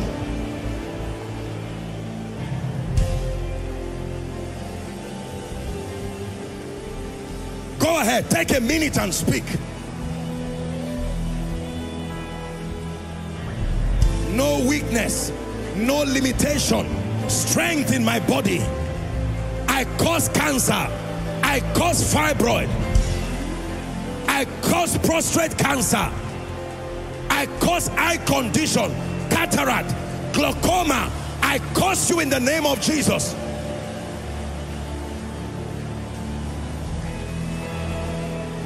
Hallelujah. Hallelujah. You believe what you are doing? Satan attacks men. He attacked Jesus. He attacked the apostles. He attacks everything pro-God. He attacks everything pro-grace. He attacks everything pro-life. He attacks everything pro-destiny. He attacks everything pro-wisdom. Your assignment is to be on your guard and not let him take advantage of you. Hallelujah. Praise the name of the Lord. Your business was working well, but the day you said, I will take 20% out of my business to fund the gospel and sponsor children, maybe young people who cannot make it, Satan said, what did you say? That Jesus will benefit from this business? All right, I'm on my way coming. Hallelujah.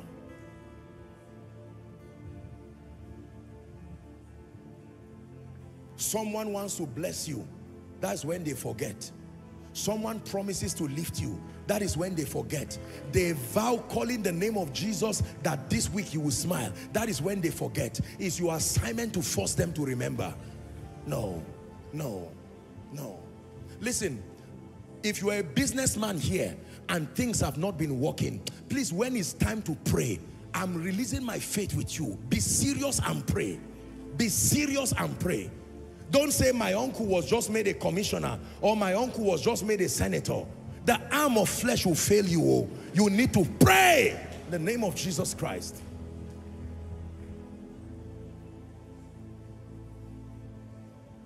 You go to bed and you see yourself in a grave. Wake up and close that grave.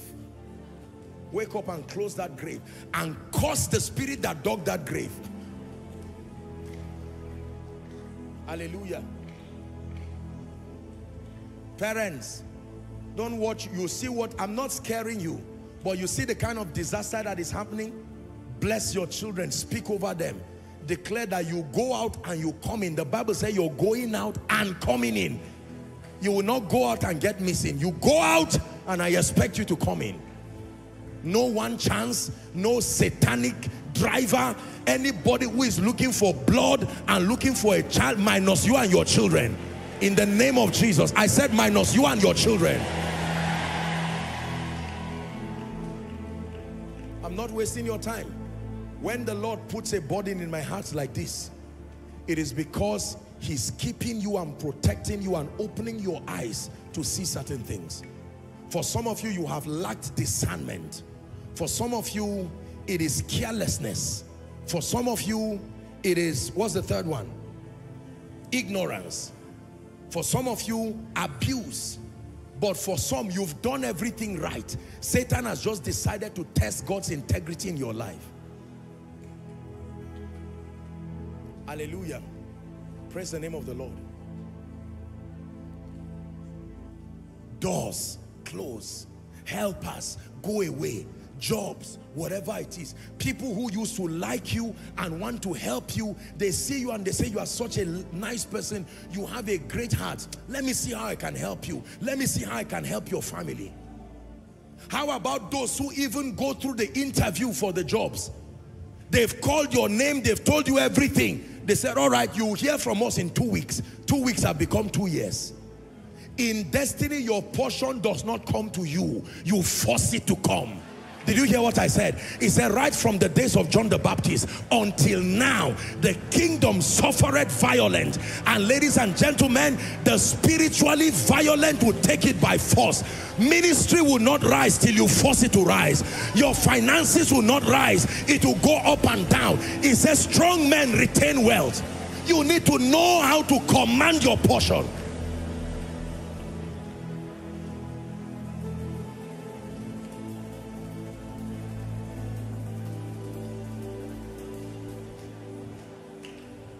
Hallelujah. Hallelujah. Now let me show you a key. I want us to pray. I don't want time to go before we pray because I have to fulfill this assignment. Let me stop here and show you a key. I don't know how many you can take, but I want to show you the keys for total deliverance. You need the key. You need the key. Knowing what God wants to do does not make it happen in your life. You must know the will of God and the strategy to bring that will to pass. Learn this. It is not enough to know what God wants to do. The knowledge of the will of God does not translate to experiencing his will. You need to know the will of God and then in addition, know the strategy. For many people, they know what God wants to do, but they do not know the strategy. They were not patient. God told you, I will do this in your life. And they just said, amen. Listen. Thank you, Jesus. God just put this in my heart. Listen. It is God's will plus God's strategy that equals God's dimension of results. God's will plus your strategy will not work. You can know the will of God. God wants me to do this. God wants me to go here. But if you don't stay, usually he does not reveal his will and his strategy at the same time. You need to have spiritual understanding to know that if you have received a blueprint of God's will, then stay until the strategy comes. Just because he wants to give you Jericho does not mean you invent how to defeat Jericho. You may use a sword and die like he did not direct you. It is God's will plus God's strategy. God says you should start a church. Let him give you the strategy on how to build it. God said you should start an NGO. Don't invent your strategy. God will never speak to you and not give you a strategy. It's just that sometimes the strategy does not come at the same time. You have to wait. Your marching order is when the will and the strategy arrives. Did you hear what I'm saying now?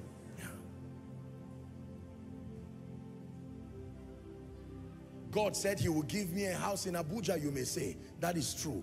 But by what strategy? You have to wait. God said I should relocate to Abuja and come and do ministry.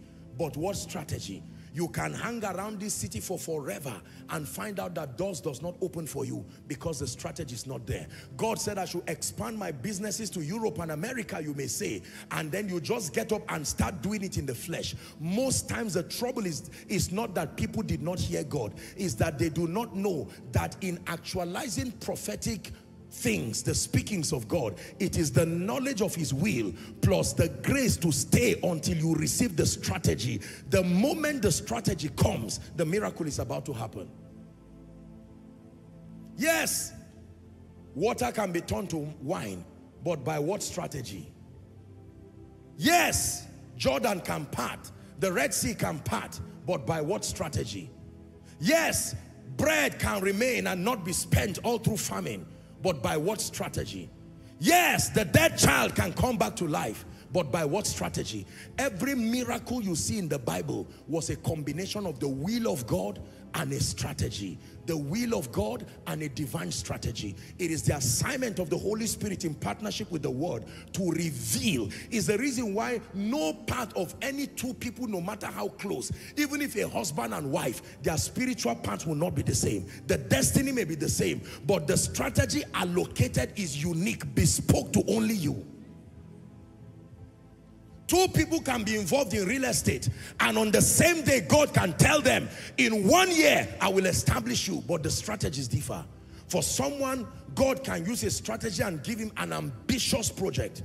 Set up an estate and announce it, and I will send men, and he will take that risk and God will honor it, and that will be how God lifts him. The other person will do that and crash. For that person, his strategy will be to go and submit to a real estate company and learn and scale and grow that way. Never assume a strategy just because you heard God correctly. When he speaks, don't just know that he has said to do this. Lord, how do you intend for it to come to pass? I like Mary. How shall these things be? Not what. She knew the what, but how shall these things be, seeing that I know not a man? And the strategy was revealed to her. She now agreed with the will and the strategy. Be it unto me according to your word. Apostle, God is prospering people. The strategies differ. Are we together? Now, let me give you the key. Pray in the spirit for 1 minute.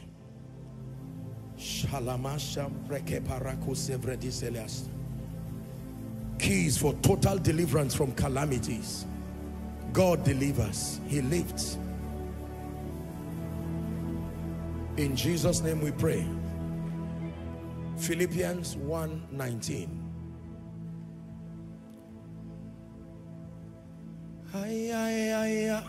Glory be to God. Glory be to God.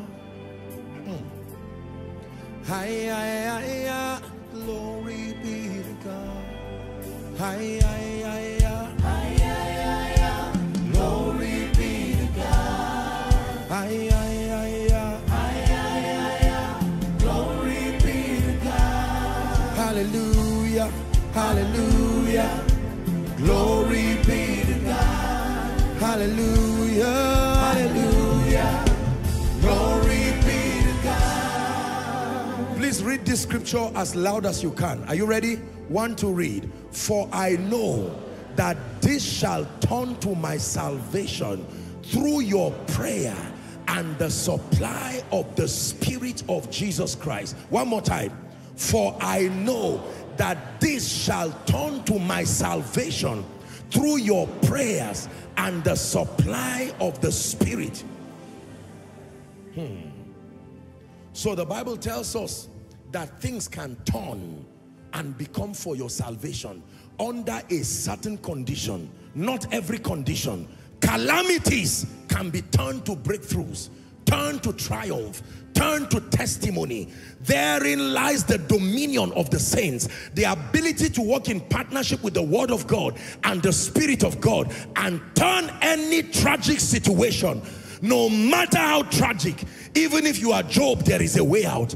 Daniel, there is a way out. Hezekiah, there is a way out. Jonah, there is a way out. The things that are written aforetime, the Bible says they are for our learning, so that we through patience and the comfort of Scripture might find hope. There is a way out. Prophesy to yourself. Oh, there is a way out. That financial problem, there is a way out. That marital problem, there is a way out. That occultic problem, there is a way out. That ministerial problem, my dear uncle, my dear father, listen to me, there is a way out. Out of shame and reproach, my dear sister, there is a way out. Even if you are Ruth, there is a way out. There is a way out.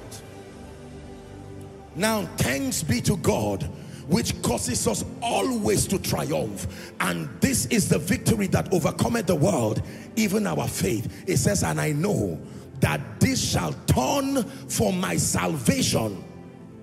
Now, give us that scripture and let me show you the keys. Notice, He never said, this shall turn to my salvation through my prayer. No. There are times the one in the tragedy, you may not have the power to save yourself. He says, it shall turn to my salvation through the prayer of another. Through your prayer. Your prayer. Your prayer over me. Your speaking over me. The prophetic that you bring over me. I know this shall turn. I have prayed, it did not turn. But there is a system God designed in the kingdom where tragedies and calamities and losses and pain are able to be turned to your salvation through your prayer. Watch this. Let me give you, let's do 3 keys. 1, the first key when you want total deliverance from calamities is self-examination. Write it down. Self-examination. Self-examination. Luke chapter 15 from verse 17 to 20. Popular story that I've shared here many times. My Bible says when the he being the prodigal son. Remember the story of the prodigal son? That guy went and wasted his life in riotous livings. The Bible said so. From friends to all kinds of people, he depleted himself until he was feeding with swine. And then the Bible says, through the power of self-examination, when he came to himself, men can come to themselves. It is within the power of men to come to themselves. You know what it means to come to yourself? Why is my life like this? The day you are ready to sit down and ask honest questions, no matter how ego-stinging those questions are, you are already on the path to deliverance. Are we together? The prodigal son's father never came and met him in his mess. There was a part that the gentleman had to do and play by himself.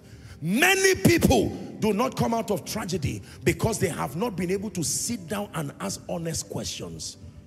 Why is this ministry like this? Why is this cycle of disfavor? What is wrong? I look at my life and I do not see it consistent with what God has said. What could be wrong? Let me tell you this. It is more comfortable to blame people than to sit down and ask intelligence, pro-deliverance questions. There are many of us today, we are masters and experts at blaming people. God, government, friends, everybody.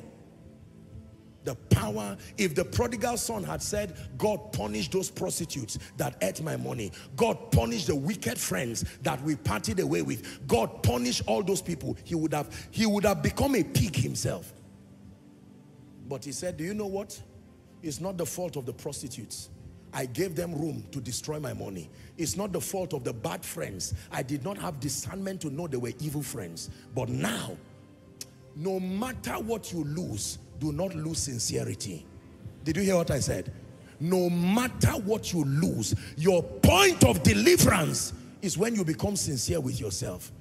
Why do I have friends who always leave me?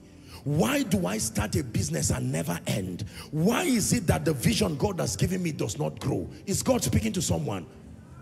Why is it that I keep having attacks? Why is our family like this? 23 people, nobody's head has been lifted. Something must be wrong.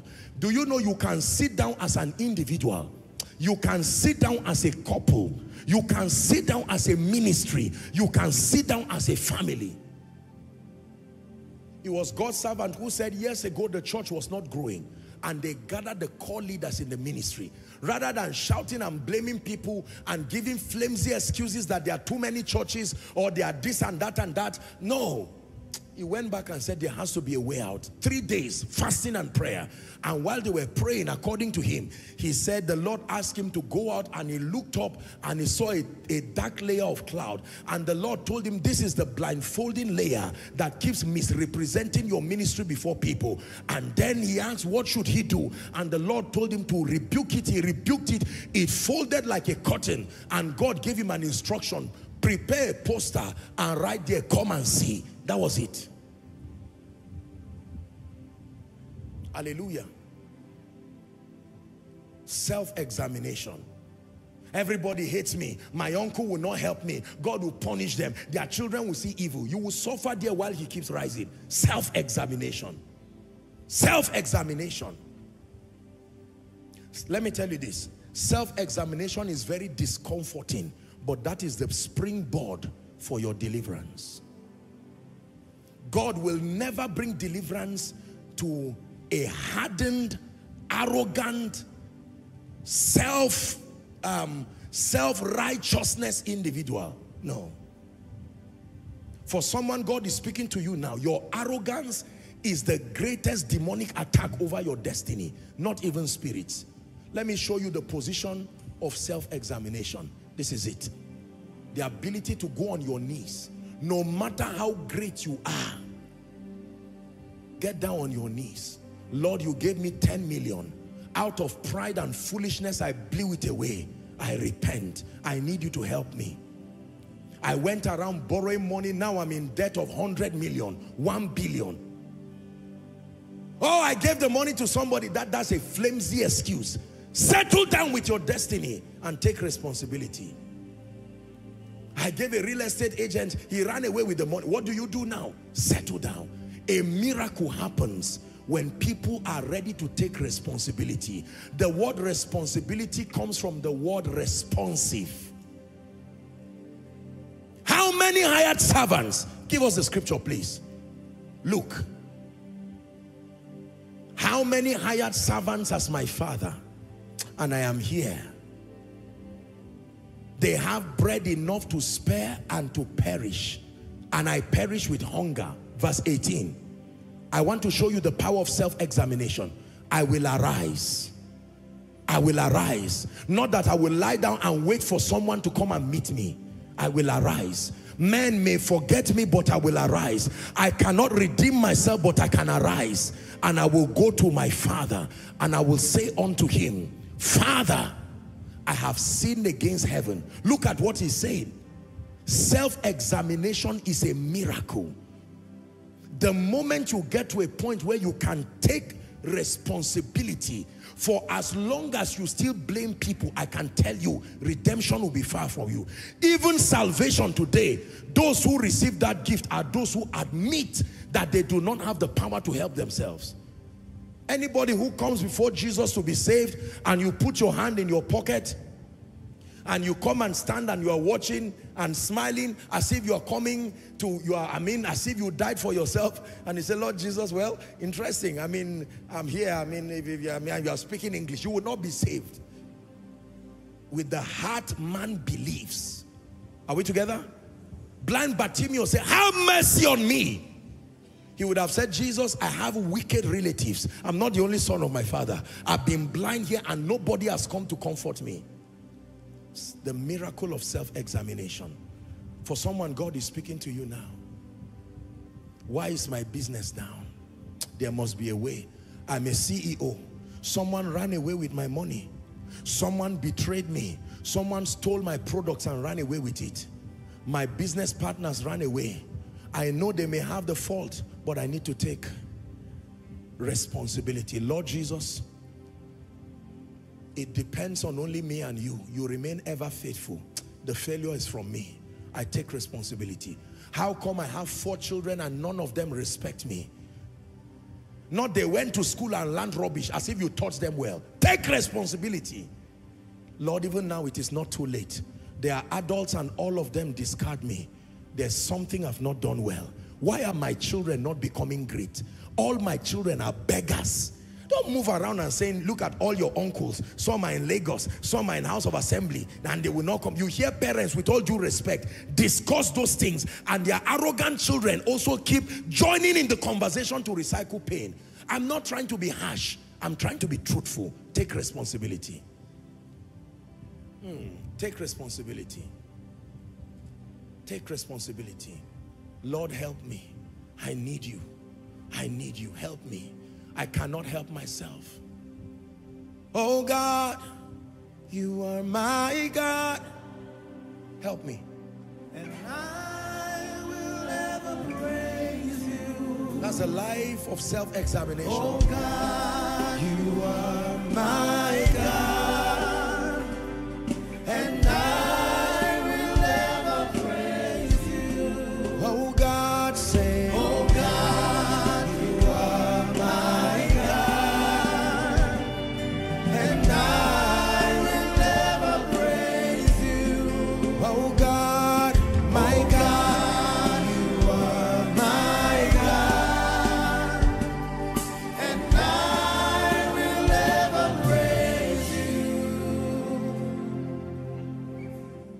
Man of God, don't give excuses. You took the anointing for granted and you were careless. You took members for granted, you were careless. You insulted them and said all kinds of things. If you are tired of this church, go away. And they obeyed you and went away. Don't say there is a spirit. Before you talk of altars, go and kneel down before God and say, Lord, help my pride. Don't say it's my background, it's from my father. If I did not come from this father, I take responsibility. I've not been the best of shepherds. I've not loved the sheep. This is the attitude of genuine self-examination. The next is brokenness. Self-examination naturally graduates you. I'm showing you the keys. Many people pray and call for help, but they don't examine themselves and they are not broken enough to receive redemption. Brokenness. Brokenness. Brokenness. Psalm 51 and verse 17. This is an irrefutable formula. It will bring any man out of any calamity. The sacrifices of God are not just offerings and tithes, but a broken spirit. It says, a broken and a contrite heart, O God, thou will not despise. If there is one man, I tell you, that for want of word, I will say God cannot resist in terms of paying attention to, is a broken man. No matter what has gone wrong in your life, carry what is left and cry for mercy. Carry what is left and cry for mercy. My home is broken. My life is broken. My reputation is broken. I've done things I should not do and I've destroyed myself. Carry what is left to the altar. Are we together? Carry what is left to the altar. I'm a victim of lack of discernment, you may say. I'm a victim of carelessness. I'm a victim of abuse and misuse. God gave me some money. God connected me to seasoned prophets, seasoned apostles. I used my own hand to destroy my thing. Now, Lord, I'm ready to get back. Oh, listen, in my walk with God, there is nothing more, how would I put it now? That there is nothing that moves the heart of God like a broken vessel. Let people laugh at you. Let them talk about your yesterday. Go to the horns of the altar. For as long as you remain proud inside that hole, you will keep digging. When you find yourself in a hole, ladies and gentlemen, calamity has struck your destiny. Run away from pride. Pride will only complicate your situation. Hallelujah. Go before the Lord. Lord, have mercy on me. You gave me a good husband. I didn't have the grace to see. I kept comparing him with other men, not knowing that he was a faithful man. And now, things have gone apart. Show me mercy. Not, oh God, I know I'm a beautiful man. Somebody will come by force. You talk like that, you remain in that situation. God hates pride, I tell you. I'm an intelligent person. All it takes is just for me to get one data job online and money will start coming. And heaven looks at you and says, are you not tired of foolishness? Only fools say in their hearts there is no God. Anytime you find yourself in trouble, go and lie down before God. I'm telling you, this is a formula that works. Roll on the ground before God and say, my King and my Savior, if you do not show me mercy, there is no redemption in the grave. Pray the prayer of Jonah. Pray the prayer of Hezekiah. The dead cannot praise you, oh God. The poor cannot give to your work. I have made mistakes, I agree, but show me mercy. You are ready to see deliverance. It is true, I stole the money in the office. I shouldn't have, but sincerely I did. It was out of pressure. Now I've been pushed out of the job.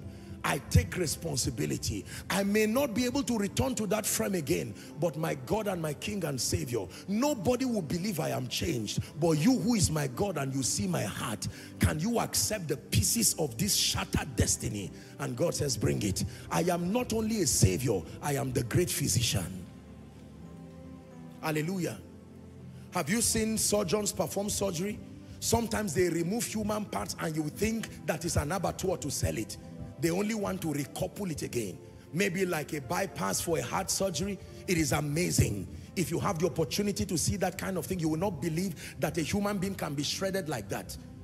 They literally can saw the skull of a man to reach through the brain and remove a tumor and do all kinds of things, and you are watching a human being in various pieces.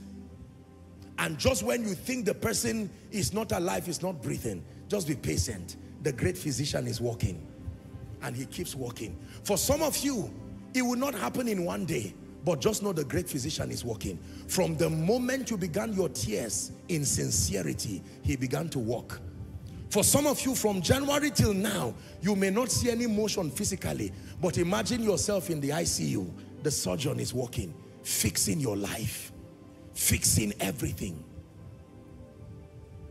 Hallelujah. Fixing it, fixing your business. While others will say, my God, this man, you used to be a millionaire, shame on you. You've gone down. What happened? Prodigal businessman. They do not know you are already negotiating with God. Can I tell you, be careful when you conclude on men. If God is still alive, there is still a future for them. Because while you are talking about the Jesus who died, he's resurrected long. He died for only 3 days. Hallelujah. But that prayer, take it higher for me. Let me sing that K-string song. I think this is a good place to sing that song. Get the mic, come.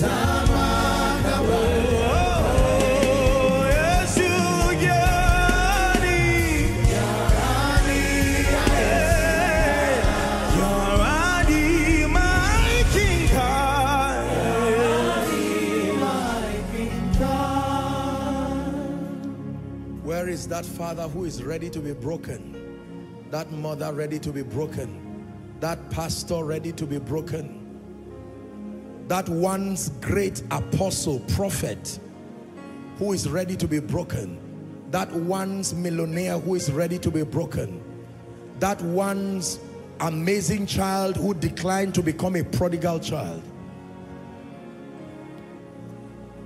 There is always room at the cross. Listen, ladies and gentlemen, there is always room at the cross for the broken, for the contrite. There is no room for the proud. There is no room for those who cannot examine themselves. Remaining in pride, I can figure my way out. You will keep digging and digging till you cannot be seen again. Listen. Those who know this principle are those who perpetually tremble before God. They do not even wait till things go wrong. By default, the way we stand in this kingdom is to be on our knees. If you stand by standing on your feet, you are in a wrong position. Champions stand by remaining on their feet. That is the most stable position for the believer. The moment you remain on your knees, you have gained stability. You don't fall when you're on your knees. You only fall when you are standing on your feet. Self-examination. Now we get to the last and the final key. This wraps up my assignment. Prophetic intervention. The final key. Oh, Jesus. The final key to administering deliverance, bringing men who have found themselves in all kinds of calamities, spiritual calamities, ministerial calamities, marital calamities, health calamities. Please hear me. I speak as one sent by God. The secret to coming out of calamities is that beyond the prayer you pray for yourself. Give us Philippians chapter 1, the scripture. Philippians chapter 1 and verse 19. Someone will have to pray for you. This shall turn to my salvation, not through my prayers, through your prayers. Even if you are a midwife, the day you want to deliver, you must submit to another midwife. You must submit to another person. Saying you are a pregnant consultant does not give you the grace to deliver. With respect to delivery, you are a patient. You have to lie down and allow probably someone who was once your student in the university to midwife that delivery. Are we together now? Yes. The prophetic is a mysterious spiritual force that is responsible for putting a full stop.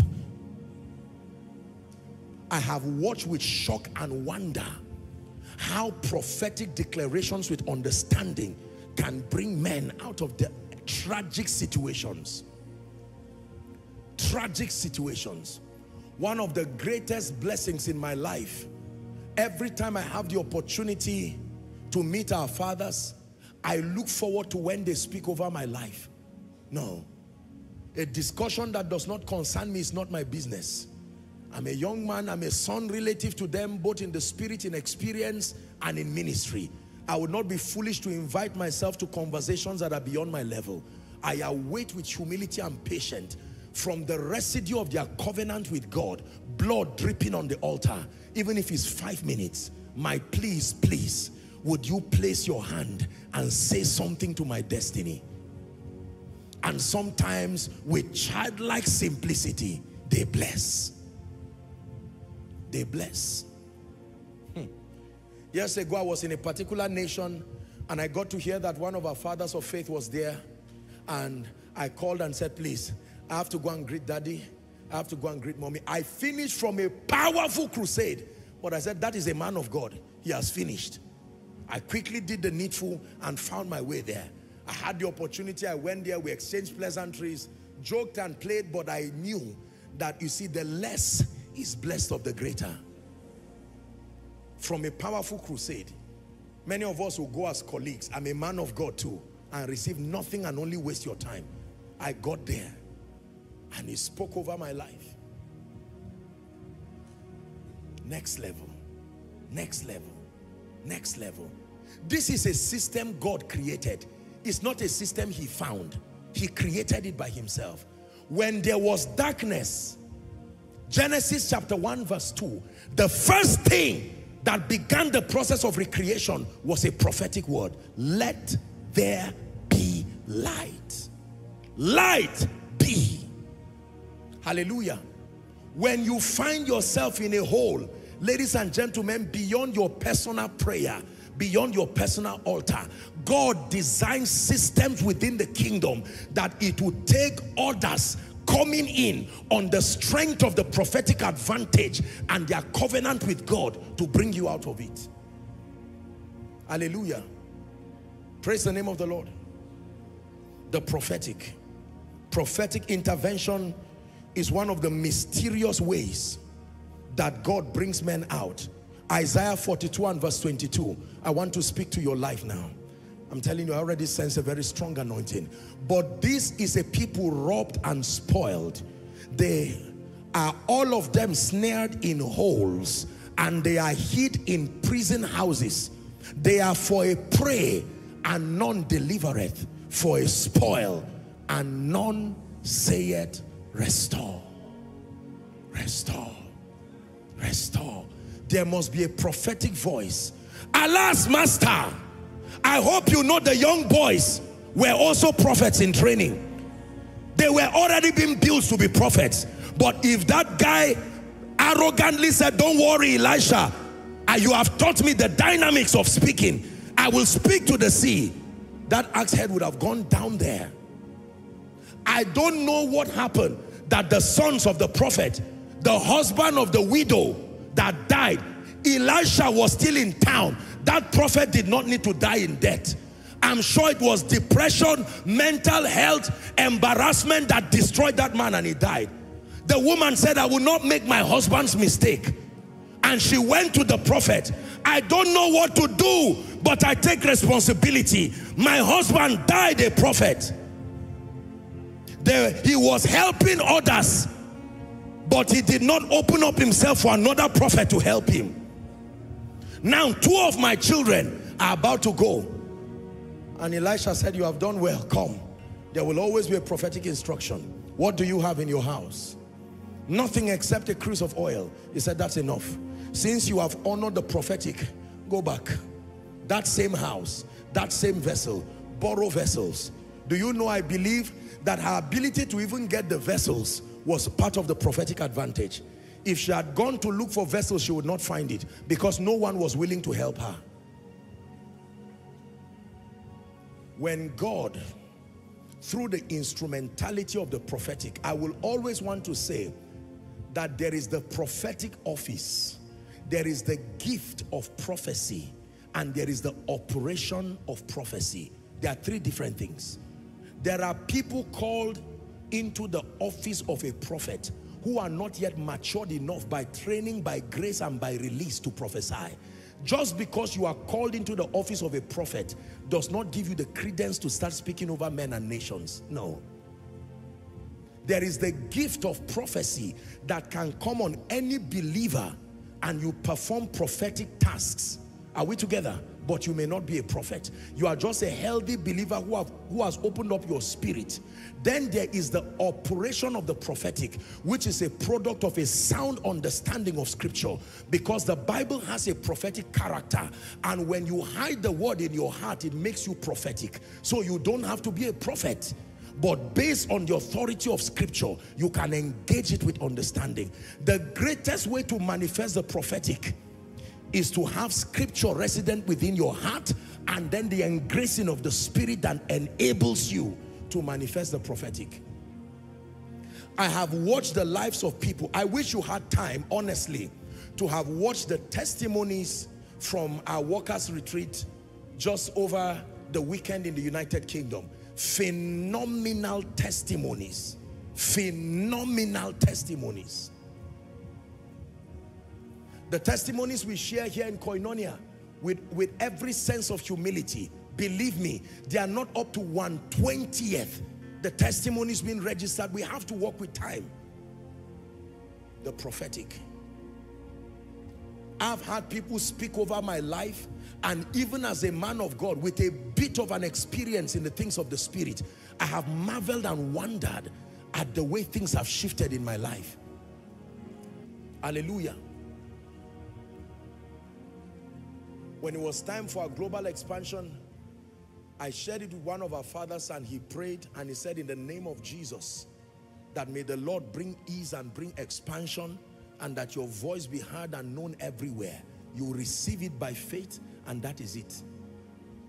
For someone here, God brought you to church because if God does not help you prophetically, the trouble that is on you now, the shame that will come on your life will be a memorial, and God wants to step in quickly. Prophetic. Oh, oh, oh, oh, oh.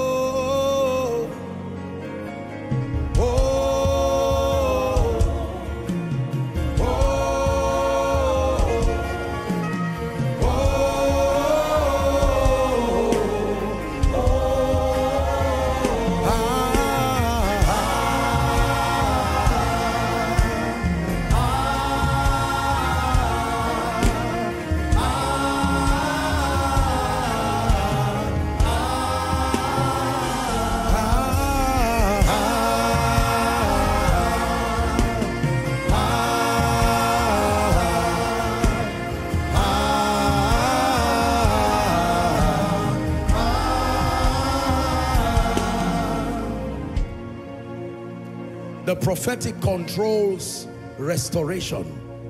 The prophetic controls redemption. The prophetic controls deliverance. When it is administered within the boundary of scripture, it works wonders. There are some of you, you have cried unto the Lord in secret, but this deliverance will not come through your own prayers. No, but I know that this shall turn to my salvation through your prayer, in partnership with the supply of the Spirit of Jesus Christ. In 1 minute, right where you are, I'd like you to begin to pray. Thou Son of David, have mercy upon me. Thou Son of David, have mercy upon me. Is a businessman praying. Is a man of God who has lost his glory, lost the grace and the favor. Parash kateba lakasiata egrakata bakata bakata parakatos skata brakata belagata braskata belagata bakata. And I know that this shall turn for my salvation through your prayer. And I know that this shall turn for my salvation through your prayer and the supply of the Spirit of Christ Jesus.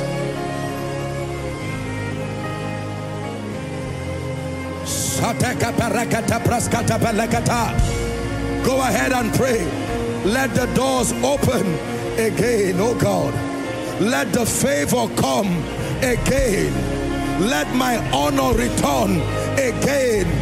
Let my hair grow back again.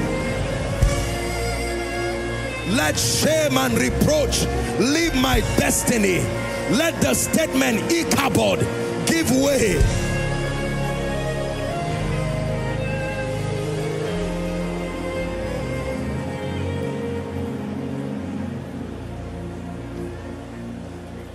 Go ahead and pray. Please, Koinonia, pray.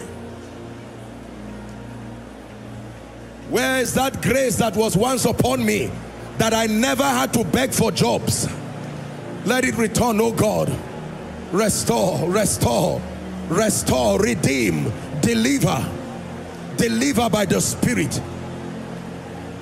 The Lord will rescue us from every evil attack, the Bible says, and to bring us safely to his heavenly kingdom. Prodigal son, your father is still alive. There is still hope for the signet ring to return to your hands.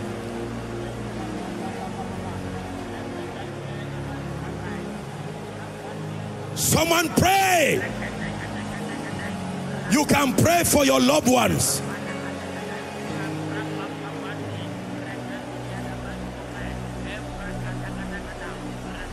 We give you worship, worship, the highest praise to the King. We give you worship, worship, the deepest praise to the King. Muimaka sujada, muimaka naukaka. We give you the highest praise to the King. We give you the loudest praise to the King. We lift up holy hands. Highest praise to the King. You have taken all my shame. You have taken all the weakness. You have taken all limitations. You have taken all the sorrow. You have taken away disappointment. You've taken away my tears. You have made them yours. Highest praise to the King. We give you, we give you, we give you the highest praise. We give you, we give you. Keep praying. Shalaga barakata braskata badash.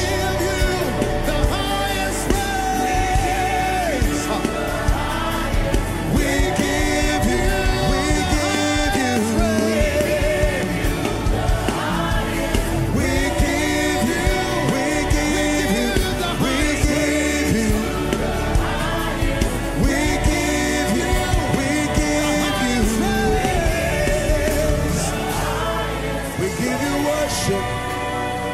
worship, the highest praise to the King. We give you worship, worship, the deepest praise to the King.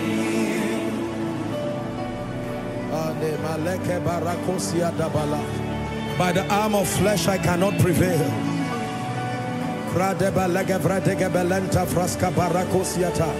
One more minute. You are pouring your heart before Jesus, the deliverer, the helper, the restorer, the redeemer.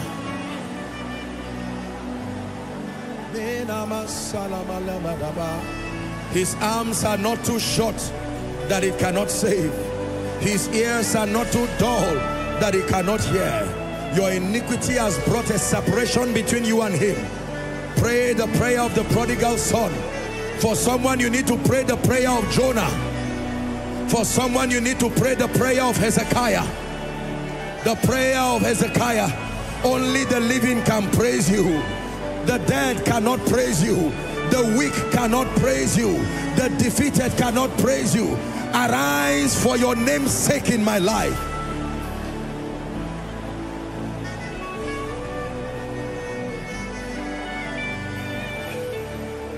Hallelujah. Hallelujah. Hallelujah.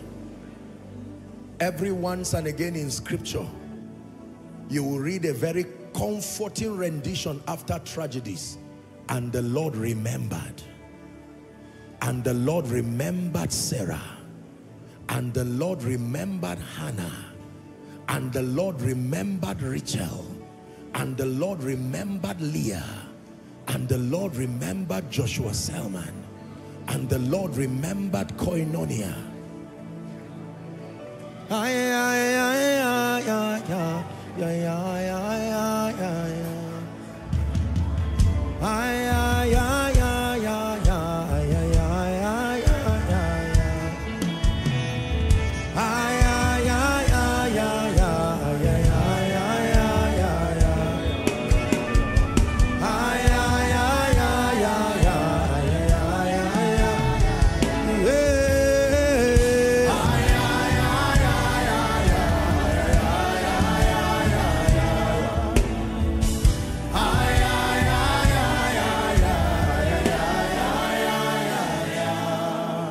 In 1 minute before I speak over your life, I want you to mention the areas where deliverance must come for you now. Please mention it before God. Some of you, you have lost your honor. You have lost your reputation. You have lost your integrity. Cry, restore. Some of you, you have lost the capacity, that grace for wealth. Some of you, you have lost certain dimensions of the operations of the Spirit. Some of you, you have lost the gift of man. Go ahead and pray. Mana sana paraka sevele sali kahasiata barantusie. Shagregevedeke de balakata praska barakatoshka pre. Skade menashalandas kavreska barasubresh. Ekriadagate fraska balakata. Oh, restore, restore, restore, restore. What's that our song on restoration? Take it higher for me. Restore everything that was lost. Restore everything that was stolen. Restore everything that was lost. Restore. You will restore. Restore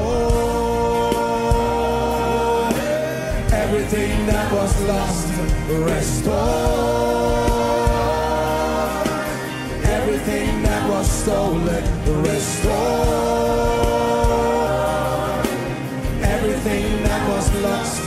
Restore. You will restore. One more time. Restore everything that was lost. Restore everything that was stolen. Restore everything that was lost. Restore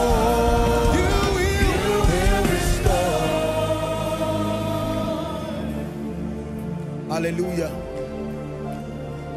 I want you to receive the prophetic word now. When God sends us, we come in the name of the Lord. Restore everything that was lost. Restore everything that was stolen. Restore the honor that was lost. Restore. You will restore. Restore everything that was lost. Restore, my God, everything that was stolen. Restore everything that was lost. Restore. You will restore. Come, play the saxophone for me. Go ahead. I want to prophesy.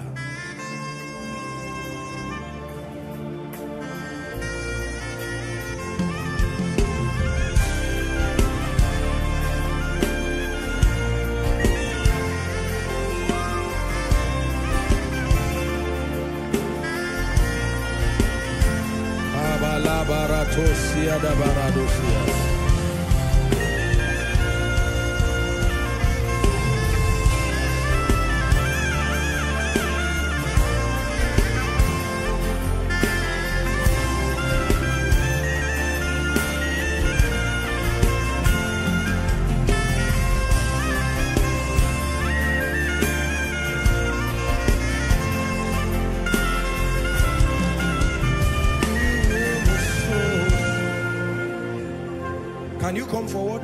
Is it possible? Come. You're going to play the song Breathe once or twice. Go ahead and play once. I'm just walking by the Spirit. And when that happens, I'm going to begin to speak. Go ahead.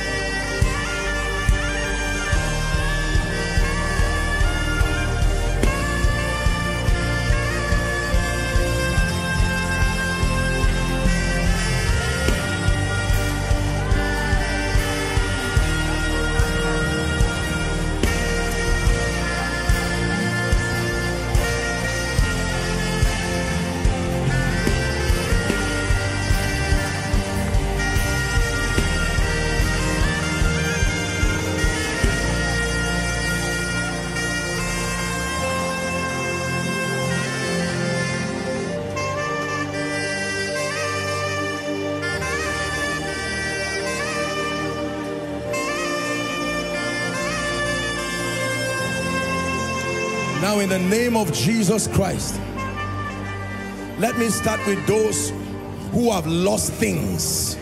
You have lost things. In the name that is above all names, I'm praying now, here at Koinonia, by the power that raised Christ from the dead, from Abuja to Zaria to UK to US to Canada, across Africa, Koinonia Global, and indeed the body of Christ, I stand by the privilege of the election of grace, and I decree and declare, let there be a restoration now. Let there be a restoration now. Let there be a restoration now. Let there be a restoration now. Let there be a restoration now.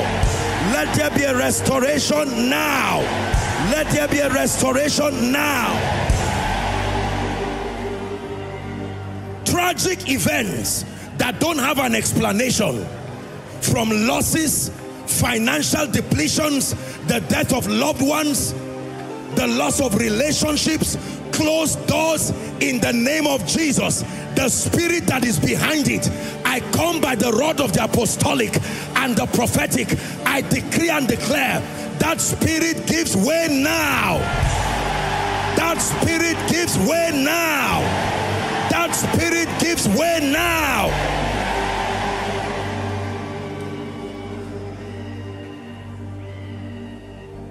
Every mark upon your head, you may not see it, but it keeps calling tragedies to your life. In the name of Jesus Christ, by the blood of the eternal covenant, I wipe that mark from your face now. I wipe that mark from your destiny now.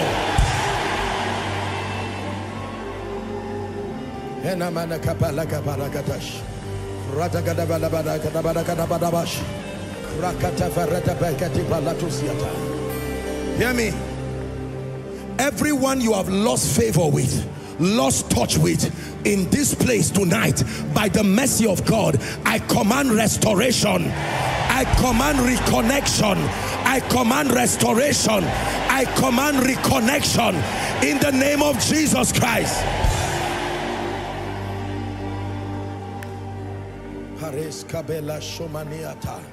Hallelujah. Now I want to pray specifically for those who are in any kind of financial trouble. I've owed people before. I know what it means. The pain, only God can explain what it takes to not be able to have a sound sleep, because there are bills you are owing, whether institutionally, whether corporately, whether personally. None of them is profitable. I pray for you. The same grace that brought the axe head from the waters, in the name of Jesus, every financial situation you have gotten into that is leaving you now with shame and embarrassment, by the power that raised Christ from the dead, before the end of 2023, come out of that situation. Come out of that situation. By the ministry of men, come out of that situation. By the ministry of favor, come out of that situation. By the ministry of wisdom, come out of that situation. By the ministry of mercy, come out of that situation. In the name of Jesus Christ. For those who have lost time, delay has happened in your life, and the truth is that time has gone. Even if the constraints were taken away from your life, it will take grace for you to catch up. I pray for you. There is speed and there is restoration. These are the two mysteries that help men to redeem time. The Bible says redeeming the time because the days are evil. And there are two spiritual forces allocated for time redemption. One is called speed, another is called restoration. When God wants to help you, you will experience both. Restoration brings yesterday into tomorrow. Speed moves you further into your tomorrow. I pray for you, by the force of speed and the force of restoration, may time be redeemed now. May time be recovered now. By the forces of speed and the forces of restoration, may time be redeemed now. Everyone here who is under any curse, any diabolic manifestation, the scourging tongues of men, according to Job chapter 5, one of the 6 things that he says God would deliver us from. Anyone who is a victim of that, I pray for you here at Koinonia, in the name of Jesus, be delivered from any and all evil. Be delivered from any and all evil. Now hear me. Some of you, perhaps what you are going through is because of the pain that you cause for others. Maybe in your time of ignorance, and you cause pain for maybe your parents, or you cause pain for a man of God, and in their pain, or some woman, some intercessor, and some of them in their pain, they hit their chest and made declarations to the heaven that you will not prosper. Some of them have died today. Some of them have gone away. You need help. I stand by the advantage of priesthood. Everybody who has spoken negatively, maybe your biological parents, maybe a man of God you ignored, maybe somebody that you caused pain in their life, in their family, I call upon the God of all grace and mercy this night. Let that curse come to an end over your life. Let that curse come to an end over your life. Where they said you will die, I prophesy, leave. Where they said you will fail, I prophesy, go and excel. Where they said your children would do the same negative thing, I midwife by prophecy, may your children be Beulah and Hephzibah. In the name of Jesus Christ. That out of their pain they said it will never be well with you. I call upon the God of mercy, because today you are the righteous. I say to you, it shall be well. Hezekiah, where Isaiah has told you the sickness is unto death, I stand in the name of Jesus Christ as an able minister of the New Testament, and I pray for you, live long and fulfill your days. Live long and fulfill your days. Let me prophesy to Ruth. You've lost your husband, lost your children, and you have said, do not call me all that name, call me Mara. It is bitter, call me all of that. And Naomi has tried to comfort you. Oh Ruth, hear the word of the Lord. There is still the second phase of your life. You are yet to meet Boaz. You are yet to become part of the lineage of Jesus. Therefore, by prophecy, I open up the new season of your life. Gideon, you may be the weakest and your father's house the weakest, but in the name of Jesus, I speak to you like the angel spoke to Gideon. From tonight, go in this your might. Hallelujah. You may be like Mary and Martha. Martha said if you had come earlier, he would not have died. But I like what she said. Even now, even now, even now. It didn't happen in 2018, 2019, 2020, 2021, 2022. But even now, November, I decree and declare, may your eyes see your desire before December.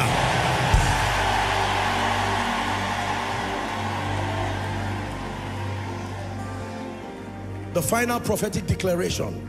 Please hear me. Every grace that God has deposited in this house that is not yet speaking in your life, I release my faith one more time.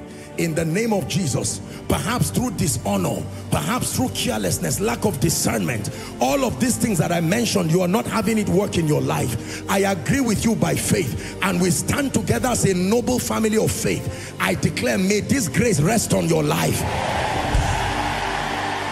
May this grace rest on your life.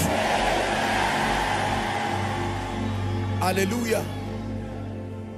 When Sarah bore Isaac, she named him Laughter, and she said that God has made me to laugh, and all who hear me will laugh with me. I decree and declare by this prophetic word, let crying, mourning, weeping come to an end.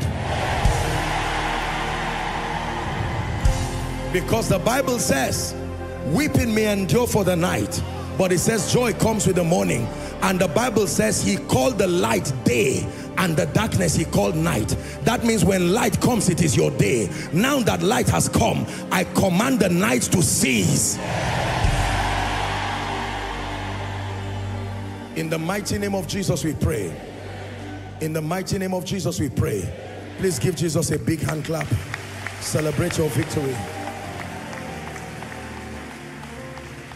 Hallelujah. Hallelujah. Let me give you an opportunity to run to Jesus right now. We have just a minute for you. Apostle, the first deliverance I need is from a life of sin, Satan, serving the devil.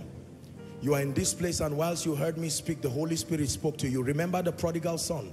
The Bible says, do not harden your heart when you hear his voice. Our time is spent, but we must give you a minute wherever you are in this auditorium, and then all the overflows. Even if it's just for one person, I want to give you an opportunity to make it right. You want to rededicate your life to Jesus, or make that first time decision very boldly with nobility and honor.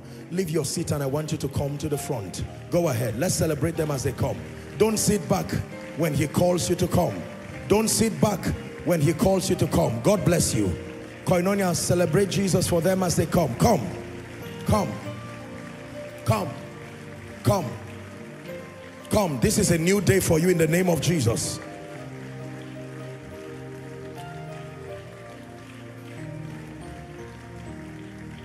A few more seconds. Let's celebrate them. They are coming. Don't say we came together and I'm ashamed. No. This is a personal decision. Make this noble decision before Jesus and before his saints. Hallelujah. Thank you very much. Those of you who are here, our Zaria family, a global family, and all who are connected by way of internet and television. If you want to make Jesus Lord of your life, as you're listening to me, he's giving you a chance right now.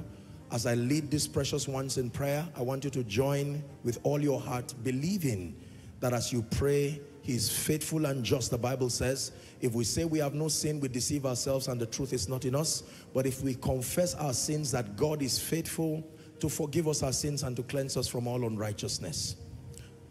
Dear ones, thank you so much for making this noble decision. Some of you are crying. There's no point being ashamed. You are before Jesus, the Redeemer, the Deliverer, the Helper. May I request that you lift your right hand as a sign of honor to the King and say after me as loud as you can, Lord Jesus, tonight I have heard your word. I believe that you are the Son of God. I believe that you died for my sin. I believe that you rose again for my justification. Right now, I receive Jesus into my heart as my Lord, my Savior, and my King. I declare that the power of sin, Satan, hell, and the grave is broken over my life. From tonight and forever, I declare before Jesus and his people that I am a child of God. I am saved and washed by the blood of the Lamb. I go forward ever and backward never. Amen. Keep those beautiful hands lifted as I pray. Father, thank you so much for this wonderful time. Thank you for your precious people. They have heard your word of salvation and deliverance, and they have come declaring your lordship over their lives. In the name of Jesus, based on the authority of Scripture, I declare your sins forgiven. I call you recipients of the life of God. The grace to live the victorious Christian life, it is imparted upon you today. And I declare that you go from glory to glory and from grace to grace. For in Jesus' mighty and matchless name we pray. Amen. Please do well to move to my right, which will be your left. There are counselors waiting to have a word with you very quickly.